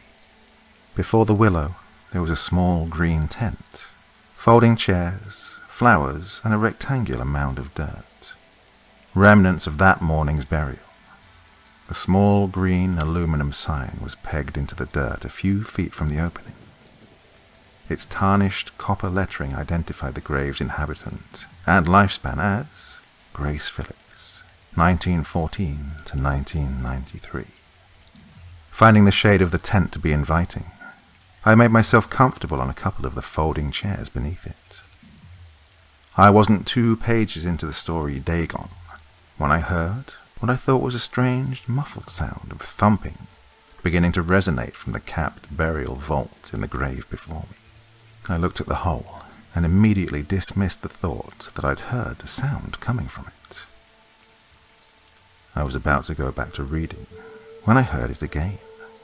Curious, I set down my book, walked over to the edge of the grave, and listened with intense concentration. A few seconds later, I was rewarded with not only more thumping, but a stifled scream. Terrified, I stumbled backwards, tripped over a row of chairs, and then bolted across the cemetery towards the memorial garden benches where my grandfather usually ate his lunch. I arrived, out of breath and panicked. I told him of the thumping and screaming, and he looked at me like I was insane and had me lead him to the grave. "Go get Henry! Run, boy!" I sprinted through a maze of headstones and mausoleums towards the large aluminum storage garage that housed both the cemetery's landscaping equipment and a small office. A moment earlier, my grandfather had knelt down beside the grave and listened, just as I had done before. He would later describe what he heard as the most unnerving experience of his life. A voice from beneath a burial vault cap. I burst into the office, startling Henry to drop one of the bags of peat moss he was stacking in a wooden bin splitting open at his feet. "Damn it, why do you—" I didn't let him finish. Between gasps for air, I told Henry that my grandfather needed him right away. Sensing trouble, he quickly forgot the bag and we took off running. Henry followed me with as fervent a pace as he could muster for a man of his age and stature. When my grandfather spotted us coming, he shouted for Henry to bring the goddamn backhoe around. Henry, who had worked for my grandfather for 20 years and had never questioned one of his orders, ran down the gravelled road to where the backhoe was parked away from that morning's mourners. I joined my grandfather, who then proceeded to lower himself into the grave and straddle the vault. He cupped his hands around his mouth and shouted into the vault. "Hello? Can you hear me? We're going to get you out of there." He was answered by a muffled shriek. Off in the distance, I heard the backhoe's diesel engine sputter to life with an oily growl.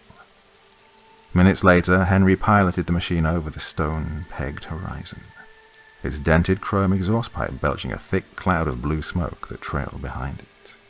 When it arrived, I stood back and watched as my grandfather instructed Henry, who manipulated the backhoe's arm into position over the grave. Henry jumped off the idling machine and removed a chain harness hanging from a makeshift steel hook on the side of the cab. He connected the harness to a loop of steel welded to the bottom of the scoop, and then climbed back into the backhoe. My grandfather directed him to slowly lower the chains into the grave. Hooks dangled from the ends of the 4 rusted chains as the backhoe lowered the harness down into the grave.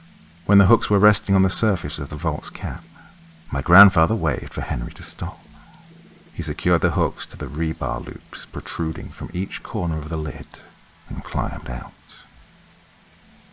Henry brought the backhoe's steel arm up with a hydraulic whine, lifting the cap off the burial vault. The rumble of the engine had drowned out any audible sound of movement, and it wasn't until the cap was resting on the grass beside the grave and the backhoe's engine switched off that we could hear the blood-curdling shrieking and furious thumping from within the stained hardwood casket. I watched in terror as Henry reluctantly climbed into the grave, straddled the vault, and used a screwdriver to force open the locking mechanism securing the casket's lid. As soon as the lock was sprung, the top lid sprung open and caused Henry to scurry from the grave with a startled grunt. He cursed under his breath as he came to his feet beside my grandfather and beheld the ghastly sight before us.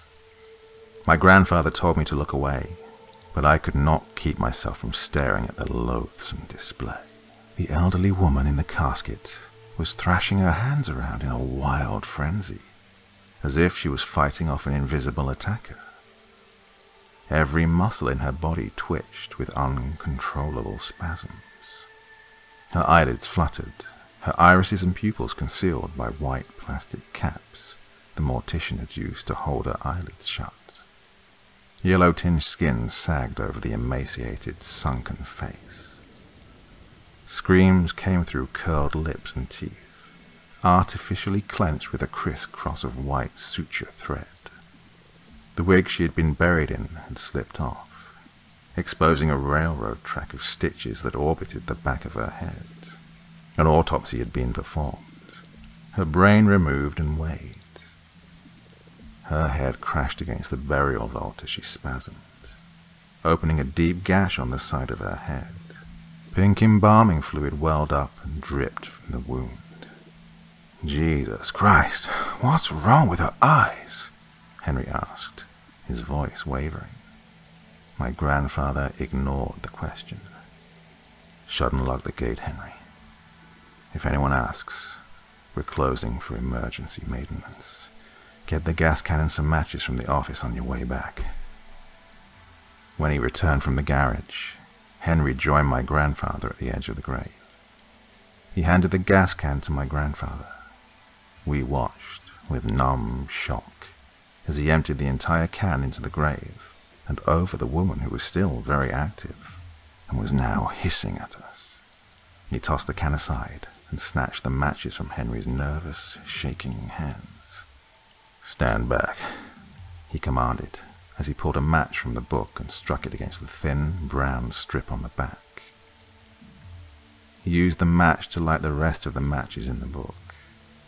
It flared to life in his hand, and he flipped it into the grave, igniting the gas with a loud whoosh. Even though I was stunned by the unexpected blast of heat, my eyes never left the sight of the impromptu cremation. I could see the woman still flailing in her casket, even as she burned. The plastic caps on her eyes melted down her blackening face like tears of white paint on cracked asphalt. The sutures on the back of her head snapped, and her scalp curled back as it burned, exposing ivory cranium. The embalming fluid in her body boiled and foamed from cracks in her charred skin. It took 20 minutes for the woman to stop moving. She and her casket were still smouldering when we recapped the vault and quickly filled it in. When we had the backhoe parked in its usual space next to the garage, we collected ourselves to the confines of my grandfather's office.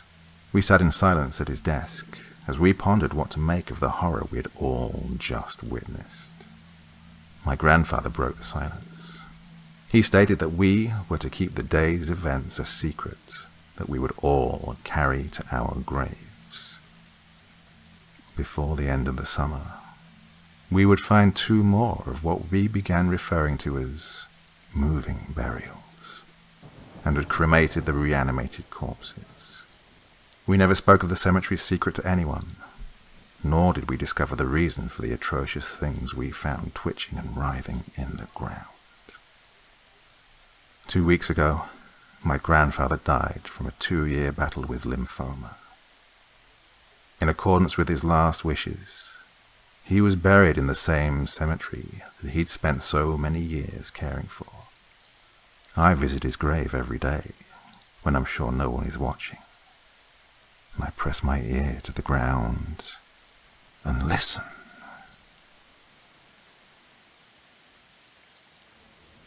A young woman finishes a long, hard day at work. In her state of exhaustion, she struggles to remember where she'd parked her car that morning. Surely that can't be too big a sign of trouble ahead, can it?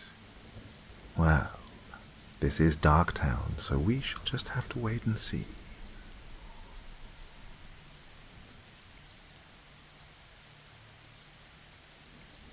I work in an insurance company.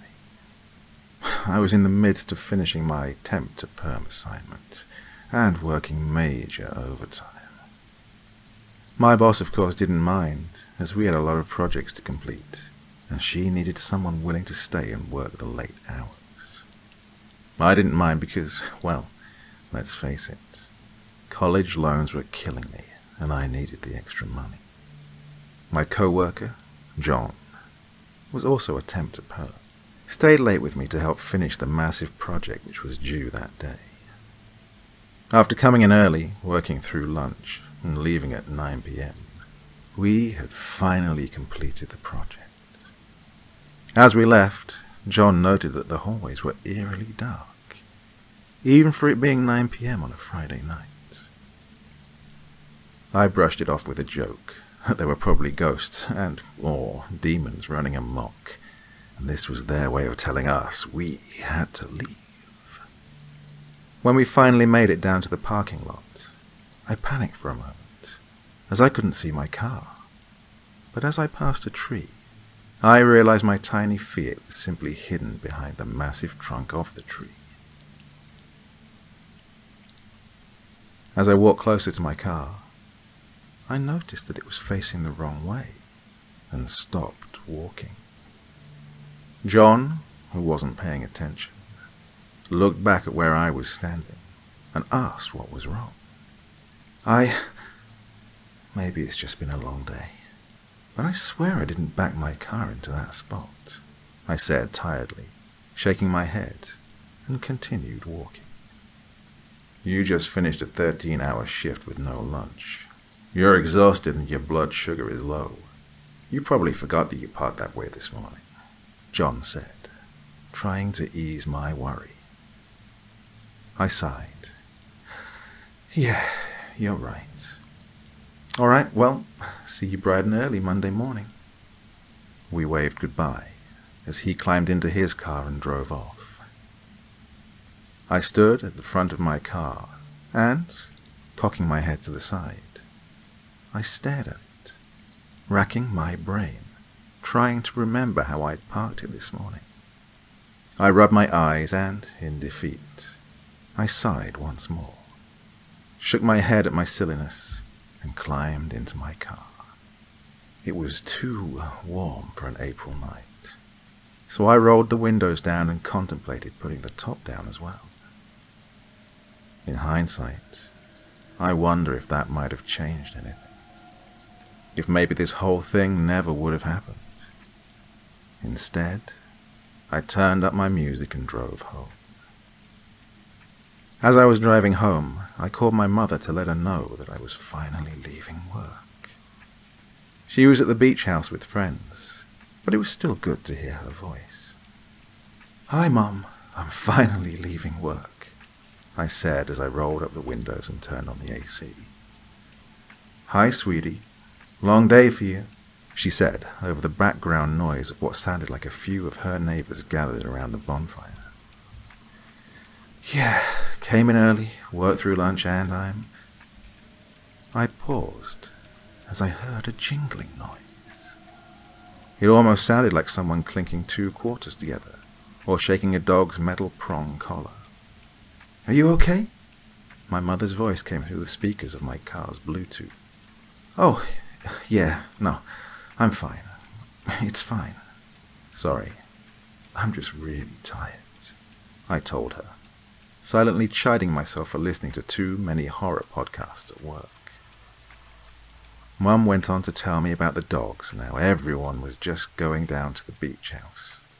As she was talking, that same clinking, that same jangling continued every now and again. "Mom, do you hear that?" "Hear what?" "That jangling or clinking or whatever it is. A Duchess's tags clinking together." "I don't hear anything, and Duchess is outside with your father." "Okay, it's probably an old spoon down on my floor. Or I'm about to be murdered. Whatever. If I am murdered, at least I won't have to pay off my student loans." Mom didn't find that last comment particularly funny. "Your Fiat is too tiny to fit a murderer. Just remember that, hon. Anyways, I have to go. Have a good weekend. I love you." I bade her goodbye and told her to tell Dad I'd said hi. As I pulled up to a red light and clicked the button to end the call, I glanced at my back seat. I'd put one of the seats down earlier in the week, and I could almost see into the truck. A murderer could so fit into my car, I said to myself as the light turned green. I kept the music off but rolled the windows down again. As I accelerated, I heard the jingling again. I groaned in annoyance and twisted in my seat to see if there was anything back there. Nothing. It was empty. "Gah, what the hell?" I said angrily. Another stoplight and the jangling began again. "Oh, for the love of God," I said, frustrated. "Ay, if you're gonna kill me, just do it already." Nothing. I sighed in frustration and continued driving. This time I turned on the music, nice and loud. As I pulled into my driveway, I turned the music down and rolled up the windows.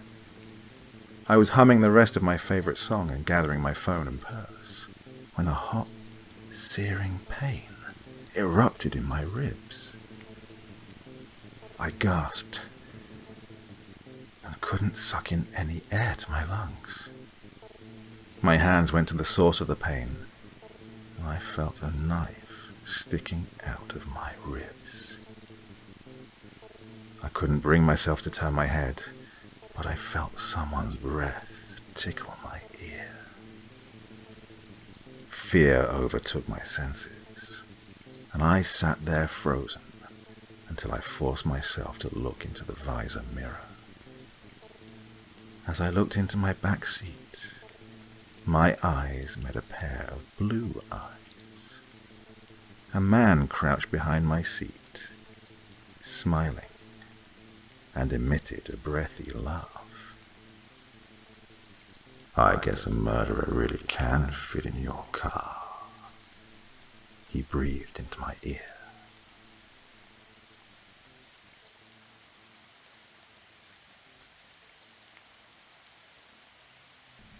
For our second story this evening, we remain in the heart of Darktown, but moving on to the hospital. A young medical worker comes face to face with an unusual patient and takes matters into her own hands. Let's see how it ends.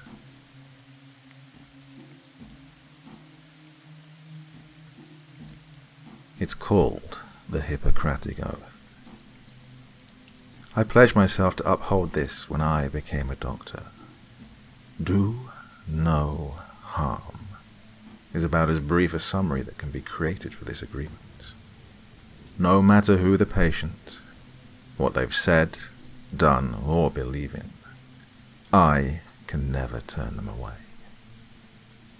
It seems like an obvious decision to always help a person in need, but we all get tested at some point. For me, it was my son's murderer. 4 years ago, he rounded a corner in his truck by my son's elementary school, without paying as much attention as he should have. My son was killed on impact. The image of his mangled body on the road forever burned into my mind. The sickening crunch and assorted screams along with it. The killer walked. According to the judge, my son was not fully within a crosswalk as he crossed the street towards me, meaning the man was not liable. Absolution from the court must not have been enough to clear his own guilt, however, as the face that lay in front of me, that I will never forget, was identified under a different name. In the 3 months since he arrived under my care, he has not had a single visitor. Either he cut ties with everyone he knew, or they cut ties with him. Maybe both, and I don't blame any of them for it. He arrived comatose from a cocktail of sleeping pills, pain medications, and some chemicals yet to be identified. For 3 months, he has remained this way, but not for a lack of trying to pass on.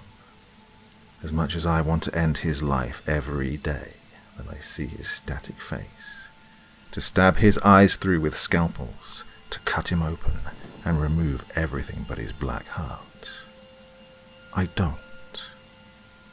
I care for him like I would any other patient, because I am a professional, and I honor my oath.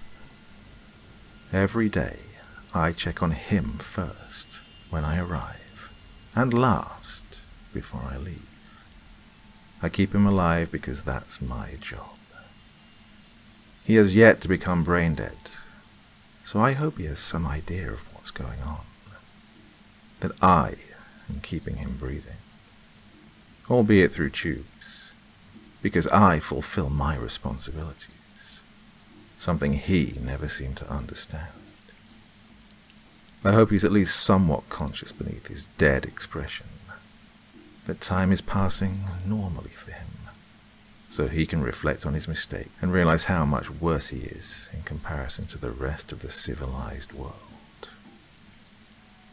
But at the end of the day, there's nothing more I can do. I won't end his life, but I can't bring him back to the world either. All I can do is let him lay there, like furniture, and keep him from falling apart. But I suppose I'm lucky in a way. I was lucky to be the first on call to care for him.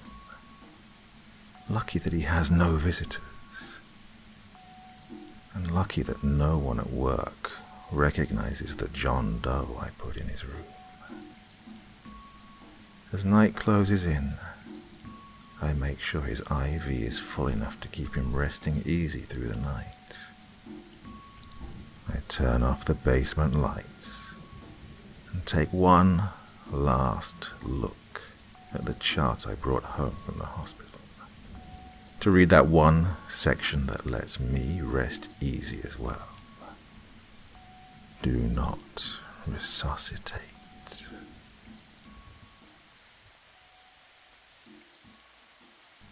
Revenge, it seems, in Darktown at least, is a dish best served long and slow.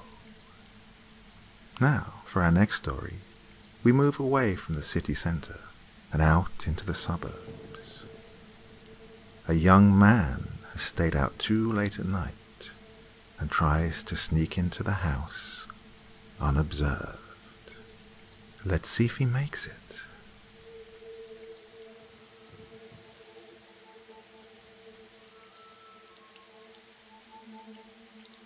I walked into the house through the big front door, careful to shut it quietly so as not to wake anyone upstairs.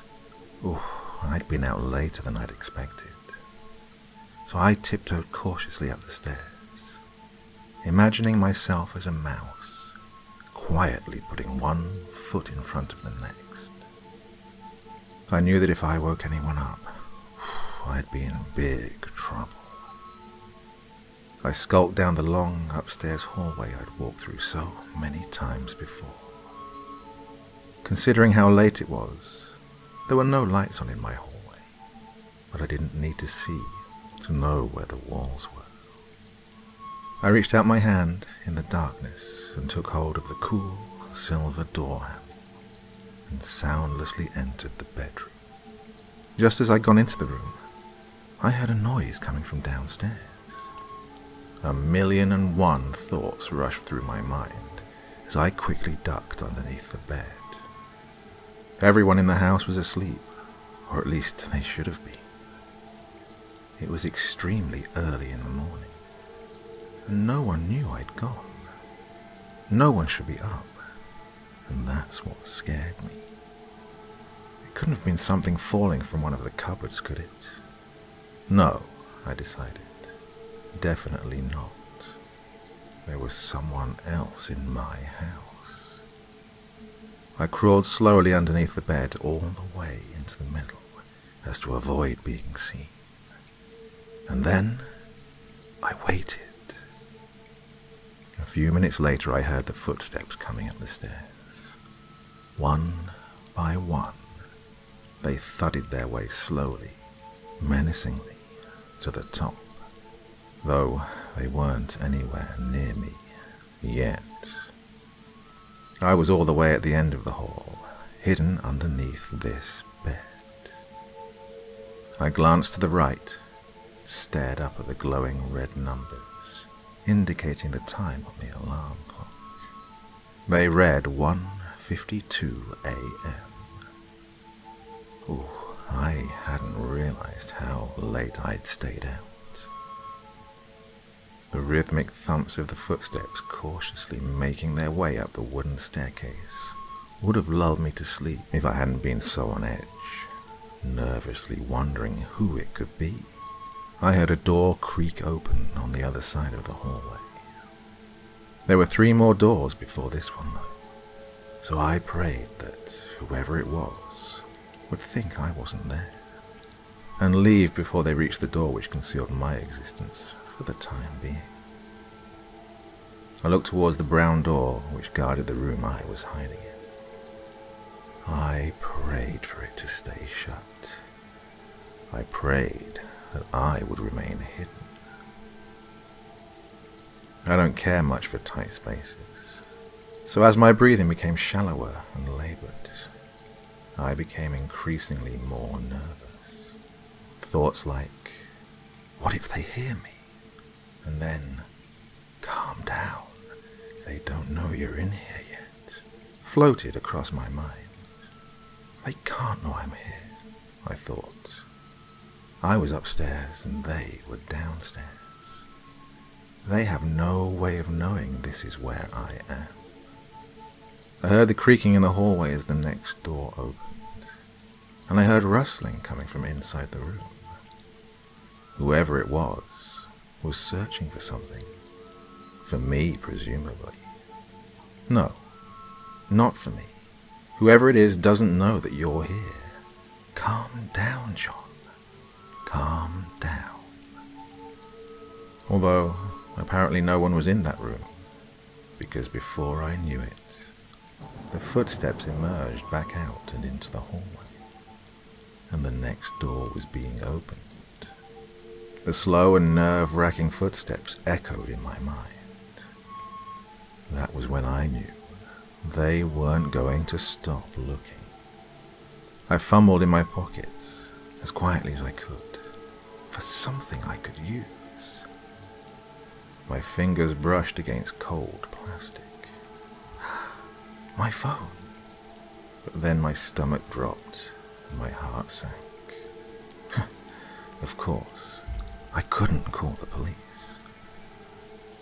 As my attention slowly turned towards the brown door again, I heard the footsteps approach the door. I watched the light stream in as the entrance to the room inched open, and 2 small feet ambled their way in. I inched further back, away from them, as a natural instinct, when I was still surprised. This wasn't who I had pictured. These feet belonged to a little boy. The little feet stumbled to the top of the bed. I could feel the little boy shaking the 2 figures above me, shaking them into consciousness. I slowly slid my knife out of my jacket's front pocket, readying myself, trying to avoid the light which was now streaming in through the open door and catching the blade. I was surprised.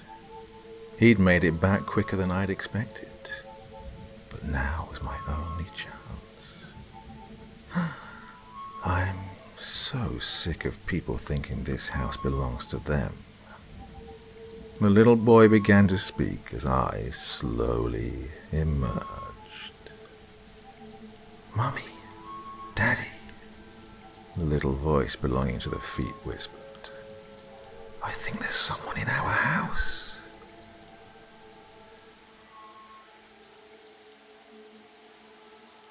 Well, some people just seem to have a real problem of letting go of the past, don't they? Others can't help but look forward to the future. And that moves us on to our final story this evening. Jenna, a young girl, is days away from celebrating her birthday. So, what surprises do her family have in store for her? And what does she have for them?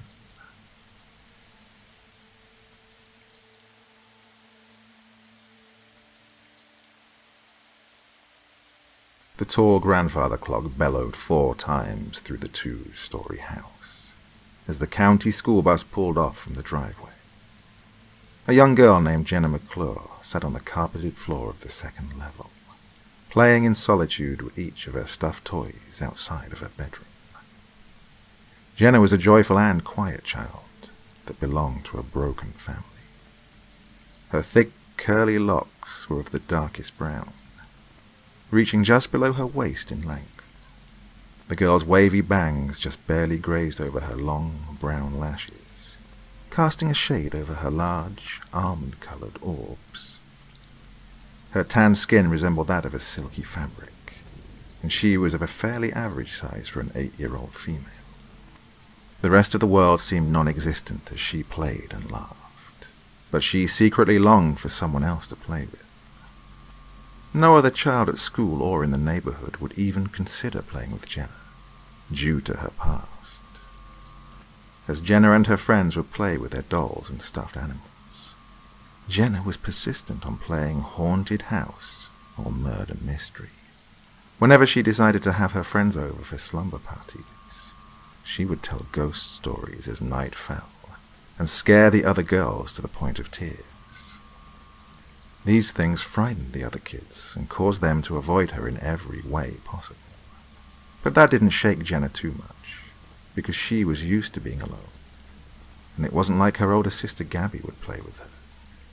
"No, don't shoot," Jenna cried, dramatically, pretending to fire a gun at one of the toys. As if on cue, the stuffed cat fell over on its side, causing Jenna to break into a fit of giggles. "Not so loud, Jenna," her grandmother called from downstairs, and the little girl sighed at the end of her laughter. "Sorry, Nana." Jenna loved her Nana dearly, but she was a very strict woman who didn't think little girls her age should play with toys. Even so, her grandmother always took the liberty of caring for the two girls while their mother was away. Jenna dwelled within a standard house in the suburbs, along with her sister, dog, grandmother, mother, and her mother's fiancé even came to visit every now and again. Although she never saw her mother very often, as she only came around to visit every once in a while, which was typically when she wasn't drinking at her fiancé's house. The only reason her mother had gotten engaged for the 4th time was because she wanted financial support. Paul, her mother's fiancé, was a very wealthy man who happened to own a multi-million-dollar company. Paul was a kind and generous man that treated Jenna and Gabby like they were his own, but possessed an extremely wide history of medical problems.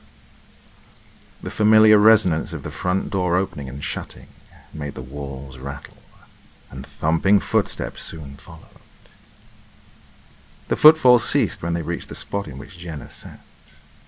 Jenna's eyes trailed upward to her 14-year-old sister's blank expression. A single backpack strap hung from Gabby's right shoulder, her hazel eyes matching the dullness of her appearance. Jenna stared into the eye that wasn't curtained by her ebony hair, then flashed a toothy grin out of a pure knee-jerk reaction. Gabby's monotone look melted into a scowl, making Jenna frown and slink back from her sibling. Satisfied with the reaction she got, Gabby turned and continued on her way to the bedroom they shared. Jenna couldn't help but feel as though she had done something wrong to her sister. But Gabby had no logical reason behind being so cross with Jenna, except that they each held a separate biological father. Because of this fact, Gabby wouldn't think of Jenna as a real sister, so she certainly wasn't going to treat her like one. Things were seldom in Jenna's favor, but she held on desperately to the remaining happiness she had left, like her soon-to-be stepfather. Jenna's 9th birthday was in 2 days, and she couldn't wait to celebrate it with a party. No persuasion could be made with any of her friends to attend the gathering, but she made the entire household promise to come, so Jenna was content. All she desired was to share her special day with family and toys. Minutes turned to hours of fiddling with dolls, and Jenna still hadn't heard from or seen her mother all day. The warm Friday sunset eventually faded over the horizon, jilting the land to be lit with only a bright, full moon. The time for sleep drew near, and a tired yawn escaped Jenna's mouth as she tiptoed into her bedroom. The room was dimmed with a colourful nightlight, casting thin shadows onto her sister's sleeping form not far away. Taking extra precaution not to awaken Gabby or her grandmother across the hall, she soundlessly slid over to her white dresser and pulled forth some pajamas. Once she slipped into a violet nightgown, she crawled into bed and curled up to her tattered stuffed fox. Gabby's bed and Jenna's bed were parallel to one another, with a white nightstand separating them. Jenna had a large plethora of toys that occupied her bed, but her fox was the overall favourite. Jenna's mother had given her the little fox as a gift for her 6th birthday, and Jenna hadn't parted with it since. It didn't take too much for Jenna to nod off, snoring lightly as crickets sang from outside their bedroom window. The girl tossed and turned in various arrangements during the night, seeking to expel the strange nightmares. Jenna typically had odd dreams, but this occasion was exceptionally brutal and realistic. Vivid images of her mangled and mutilated family members attacked her subconscious. But what bewildered Jenna the most was her mother's fiancé, because he didn't seem to be harmed in any way, but merely sprawled out on the ground, twitching and gasping for reasons unknown. Otherwise, the concept of death had never particularly disturbed her, and it had always come across as interesting. The next morning, Jenna woke with a start, her lurching into a sitting position on the mattress at the sound of a feminine shriek resonating throughout the house. Her erratic breathing came to a halt when she noticed the absence of her elder sister in the room, and only a lumpy comforter resided where Gabby once was. Throwing her blankets to the side, Jenna hesitantly emerged from the bedroom and into the hall. "Gabby, are you there?" she piped up, the words somewhat slurred by her loose tooth. Her small feet patted against the springy carpeting to delve further into the morning's events, finally coming to a standstill when she arrived atop of the stairs.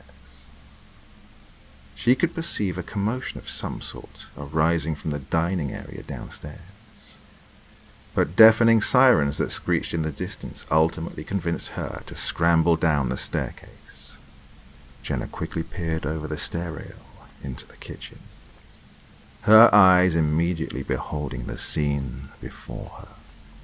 The man that was meant to be her new father was extended along the tile floor, twitching and gasping uncontrollably.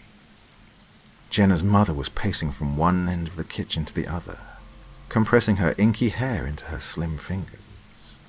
All the while, Gabby was kneeling on the ground, her hands holding Paul's head in a gentle manner.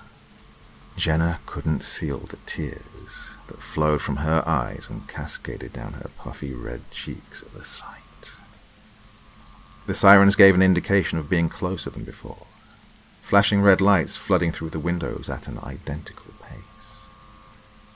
Jenna's grandmother immediately bolted toward the front door from another room and hastily yanked it open, allowing doctors and medical assistants to speed into the house, critical determination etched onto each face. Jenna took note of how Paul had ended all movement by now, his face taking on a greyish hue during the time they lifted his body onto a tall gurney. A young brunette woman that wore black medical scrubs approached Paul's body and removed the stethoscope from around her neck, placing the round end on his chest to inspect his heartbeat. Strangely, things seemed to settle down quite a bit. After much discussion between the grown-ups, Jenna observed in confusion as they drew a white sheet over his head, probably so he wouldn't get cold.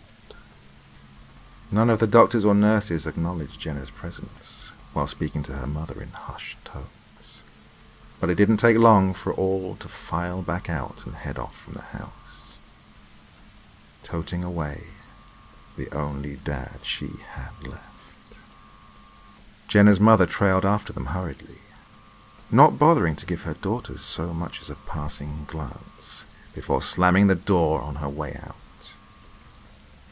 The sirens of the ambulance did not recur. Jenna furrowed her thin brows and set a fearful gaze on her nana, who ordered the two sisters to play upstairs until told otherwise. They reluctantly abided their nana's orders and trudged up the carpeted stairs, unable to fully grasp the situation. The atmosphere felt tense and awkward to Jenna. her little digits fidgeting nervously, as Gabby remained silent. Gabby sauntered her way into her room, feeling the uncomfortable eye set on her while plopping herself down on the bed. Jenna followed close by, standing inaudibly beside her sister. "What happened to Mr. Paul? Mummy and Paul are coming back, right?" Jenna inquired sheepishly, her voice faltering some at the end.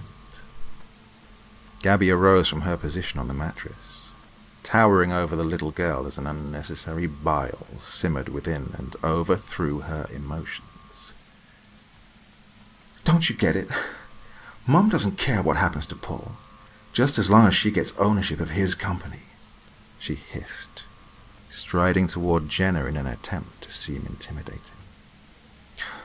"It's all fun and games to you, isn't it? Paul isn't coming back. I doubt he ever cared about you anyway. Any guy who has money can take advantage of Mum. Besides, I don't think he would bother wasting his time on an ignorant, naive little brat like you. Your Mum will never be a mother to me, so don't you think for a second that I will ever call you a sister." And with that statement, Gabby jerked her hands forward and rammed her palms into Jenna's shoulders, knocking the girl clean off her feet. Her arms flew from her sides to catch and hoist her weight on instinct, but the action was proven futile. Jenna's head made harsh contact with the bottom corner of her white bed frame, producing a sharp cry from her. Jenna was well aware that Gabby tended to unleash her anger on others, but she had never attacked anyone physically like that. Jenna could only lie on the floor, stupefied by her sister's endeavor to harm her. Gabby, however, wasn't fazed in the slightest, and stomped out of the room without another word exchanged. Jenna was speechless when more tears proceeded to fall, now accompanied by ones that resembled pain. Small droplets of crimson blossomed where the wood of the frame had lanced Jenna's skull, so the girl shakily stood from the ground to retrieve a paper towel, bitterly muttering, "I never want another dad, ever again." The day dragged on, with no sign of Jenna's mother or stepfather for hours. Jenna and Gabby were served a few snacks here and there, but breakfast and lunch were disregarded. Once again, the grandfather clock chimed in the house, this instance signaling that of 8 o'clock.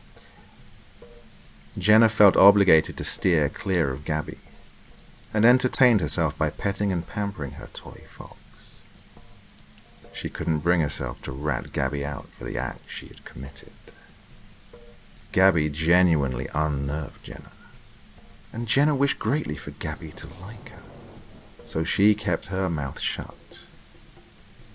It was just a little push, as far as Jenna wanted to think. Jenna's head snapped up at the creak of the front door opening, and she was up and rushing down the stairs in an instant.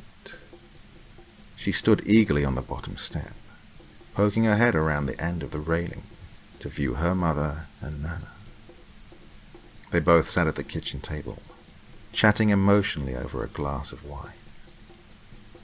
Jenna made up her mind to leave them be, and perched herself quietly on the final step. Her head hung low. She only overheard a conversation about financial problems and funeral prices in their discussion, but she eventually caught on to the situation. More tears began to swell in her glossy orbs, to which she quickly wiped away. There was nothing more Jenna yearned to hear, so she sluggishly returned to her room, struggling to keep her bloodshot eyes open along the way. Gabby was already dozing off, as per usual, leaving Jenna to perform her nightly routine in silence. She was pushing herself to the limit in an urge to stay positive. After all, she had a birthday the following day, and she had once promised Paul that she would always keep smiling, no matter the circumstances. So, Jenna did whatever it took to make herself smile again, remembering fondly the sparkly and multicolored party decorations she had for her birthday. And even if Paul wasn't there, the rest of her family had given their word, and Jenna's faith remained with her family on that. Unfortunately, the nightmares tumbled through Jenna's head in her slumber yet again, mirroring those of the night previous. But this time, they didn't trouble Jenna in any form or fashion. The dream seemed strangely comforting, and it was almost as if she didn't have to be alone anymore, omitting that she actually was alone. Something didn't quite feel right, but it made her smile. The next morning, Jenna didn't hesitate to jump straight out of bed, already smiling in anticipation. She took one quick glance over at where her sister would have been, doing a double take. Gabby wasn't where she'd left her, but another vacant bed was left over. Shrugging her shoulders, Jenna skipped to her dresser and ripped open the bottom drawer. After sifting through the contents of the compartment for a while, she pulled out a purple dress for her party. The dress had thin straps at the top, the bottom flowing down to her knees, and a few rows of purple ruffles were aligned vertically on the bottom half. The words "Happy Birthday" were stitched across the chest in big white letters, with a few loose strings fluttering as she moved about. Then, she slid on a pair of flat, charcoal dress shoes, each shoe wearing a little black bow at the tip. Lastly, Jenna brushed the tangles out of her long hair and raced clumsily down the stairs, where she presumed everyone would be waiting. To Jenna's surprise, she was accompanied only by an empty living room. Darting her eyes around in puzzlement, she wandered into the kitchen, supposing her family must be waiting in another room. Again, she found a lifeless area of the house. Jenna began to panic and investigated the space for any sign of their location. While she searched, the girl came across a small note that was taped to the fridge and curiously plucked it from its place. Jenna read the note aloud. "Girls, your mother and I have gone out to eat with one of your mother's employees, Mike. Be back soon. Sincerely, Nana." She had difficulty pronouncing a word or two, but understood what it meant. Although the note didn't share anything that concerned Gabby's whereabouts. "Gabby!" Jenna bawled, placing the note on the kitchen counter. "Gabby, are you here?" she asked again, raising her volume. But her inquiry fell on deaf ears, as no response came. Jenna's eyes fell to the floor. Maybe she's at her friend's house. She'll probably be back soon, she assured herself, tugging on the refrigerator door. There was a vanilla birthday cake from the icebox that Jenna set neatly in its respective place on the table, removing the lid to put 9 candlesticks into the saccharine food item. Paul had allowed Jenna the choice of her own cake at the grocery store earlier in the week, along with the purchase of a small present that she wasn't admitted to open until after they'd eaten the cake. She gathered up her favorite toys at the table, hung her birthday banner across the dining room wall, set purple flowers along the counters and walls, and a little glitter never hurt anyone. Jenna managed to finish up within half an hour, right about 9 o'clock in the morning. With a glimmering purple cone hat strapped to her head, she sat herself down at the kitchen table. Jenna didn't even want to leave the table until her family got back, so she kicked her heels and patiently awaited their return. 6 times the grandfather clock rang, informing inhabitants that the sun would begin to fall in the sky. But Jenna had not moved from her spot at the kitchen table.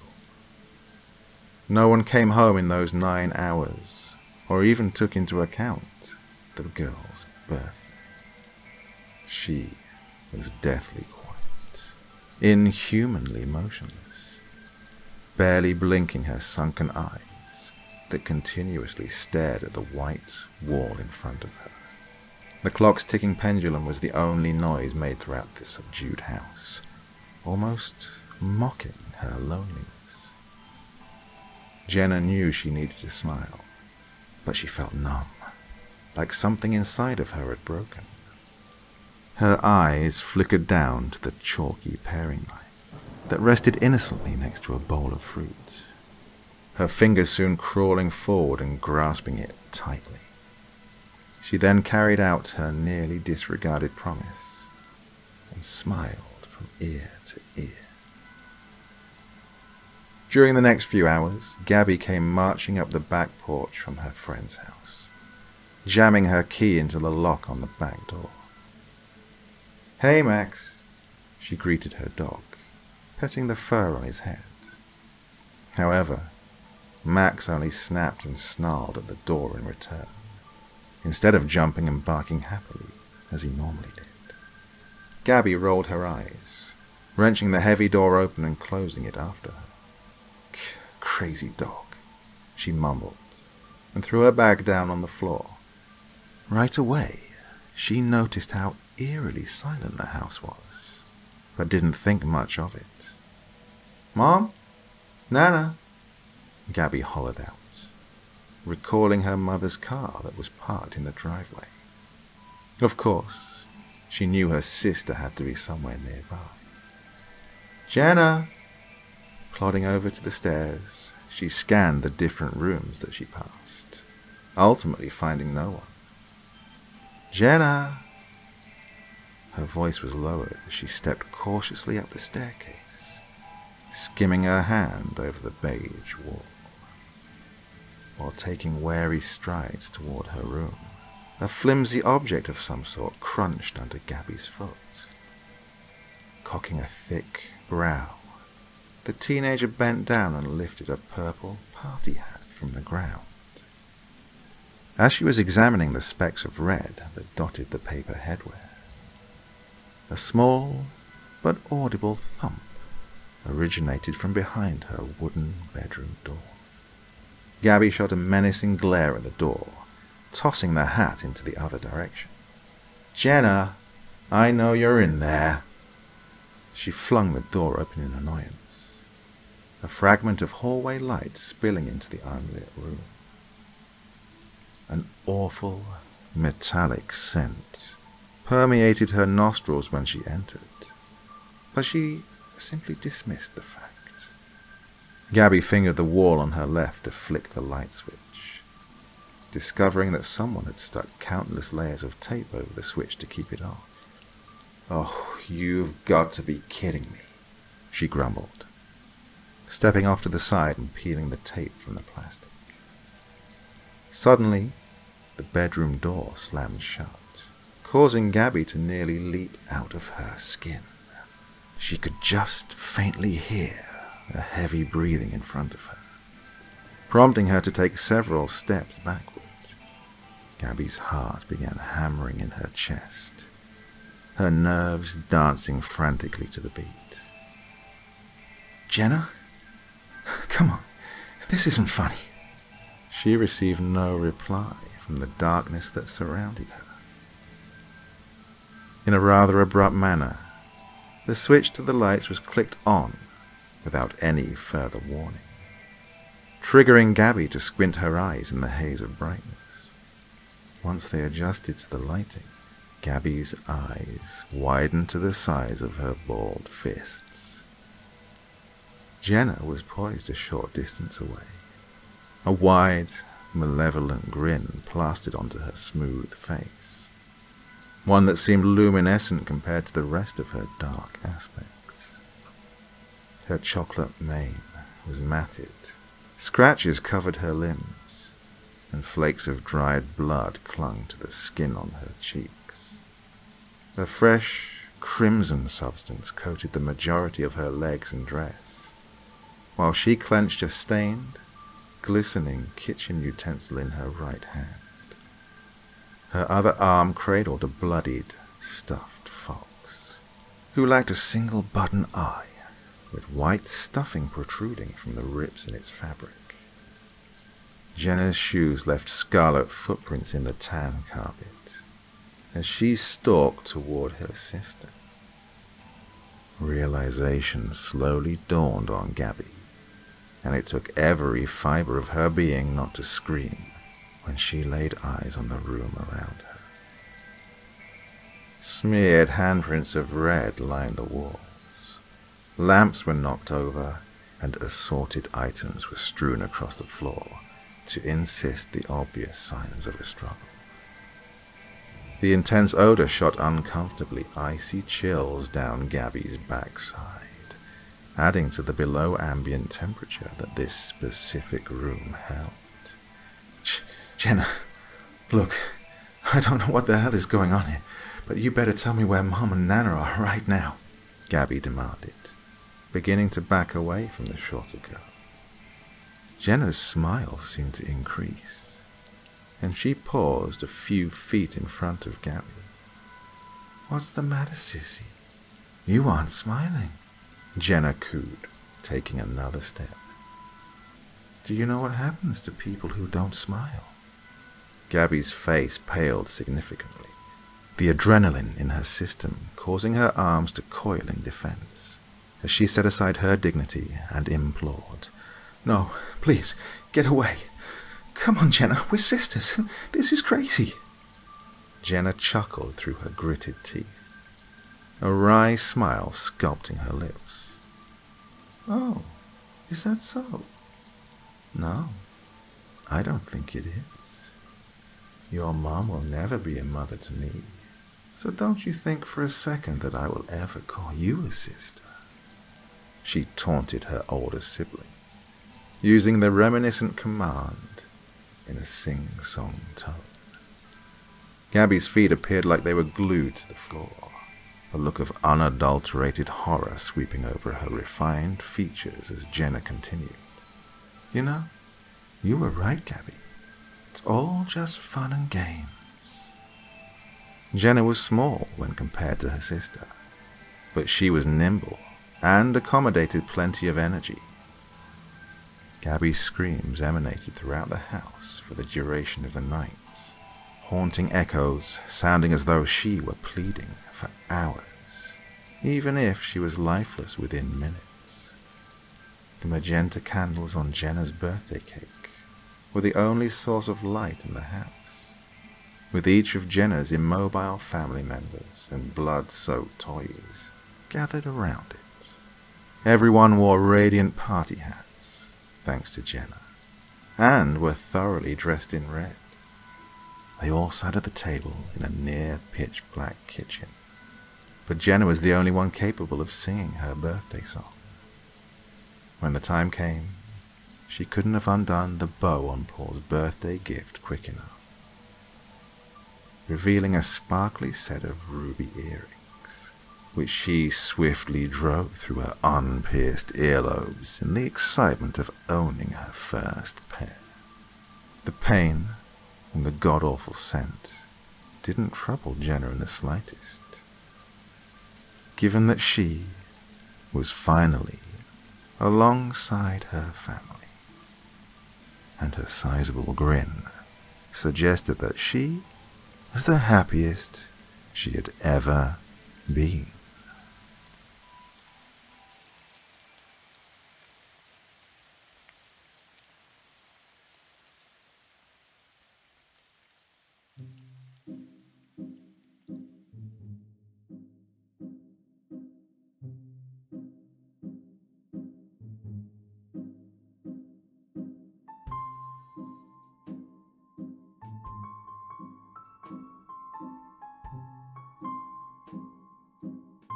Go on, admit it. You fell asleep listening to that, didn't you? Well, actually, that was the plan. I've been thinking about doing this for quite a long time now, doing the several hour-long, in the thunderstorm kind of story, so you can just relax and fall asleep to your heart's content. Did it work? Well, I've no idea, really. I mean, you won't be listening to this if you've fallen asleep, will you? Well, anyway, so yeah, that also takes elements of something I was doing before, a couple of years ago, trying to develop a anthology style in which a load of stories that weren't particularly connected could all be taking place in the same universe, Dark Town. So there was some things I've done before, which I've cobbled together in this video, and a few new things. So if you managed to listen to the whole thing without falling asleep, I hope it felt like it was in one universe, for the want of a better word. Well, if you like this, I'll probably do it again in the future. It takes a lot of effort, but I know you guys like it. Well, I hope you guys like it, and if you do, it's all worth it as far as I'm concerned. Well, stay safe, everyone. I'm on Patreon, so if you feel like bunging me a couple of dollars, that'd be lovely. If not, in these troubled times, then don't worry about it. You should be here to enjoy yourselves, and it shouldn't put you at any financial burden whatsoever. Okay, speech done. You'll take care, everyone. I'll be back again real soon. Till next time, sweet dreams and bye-bye.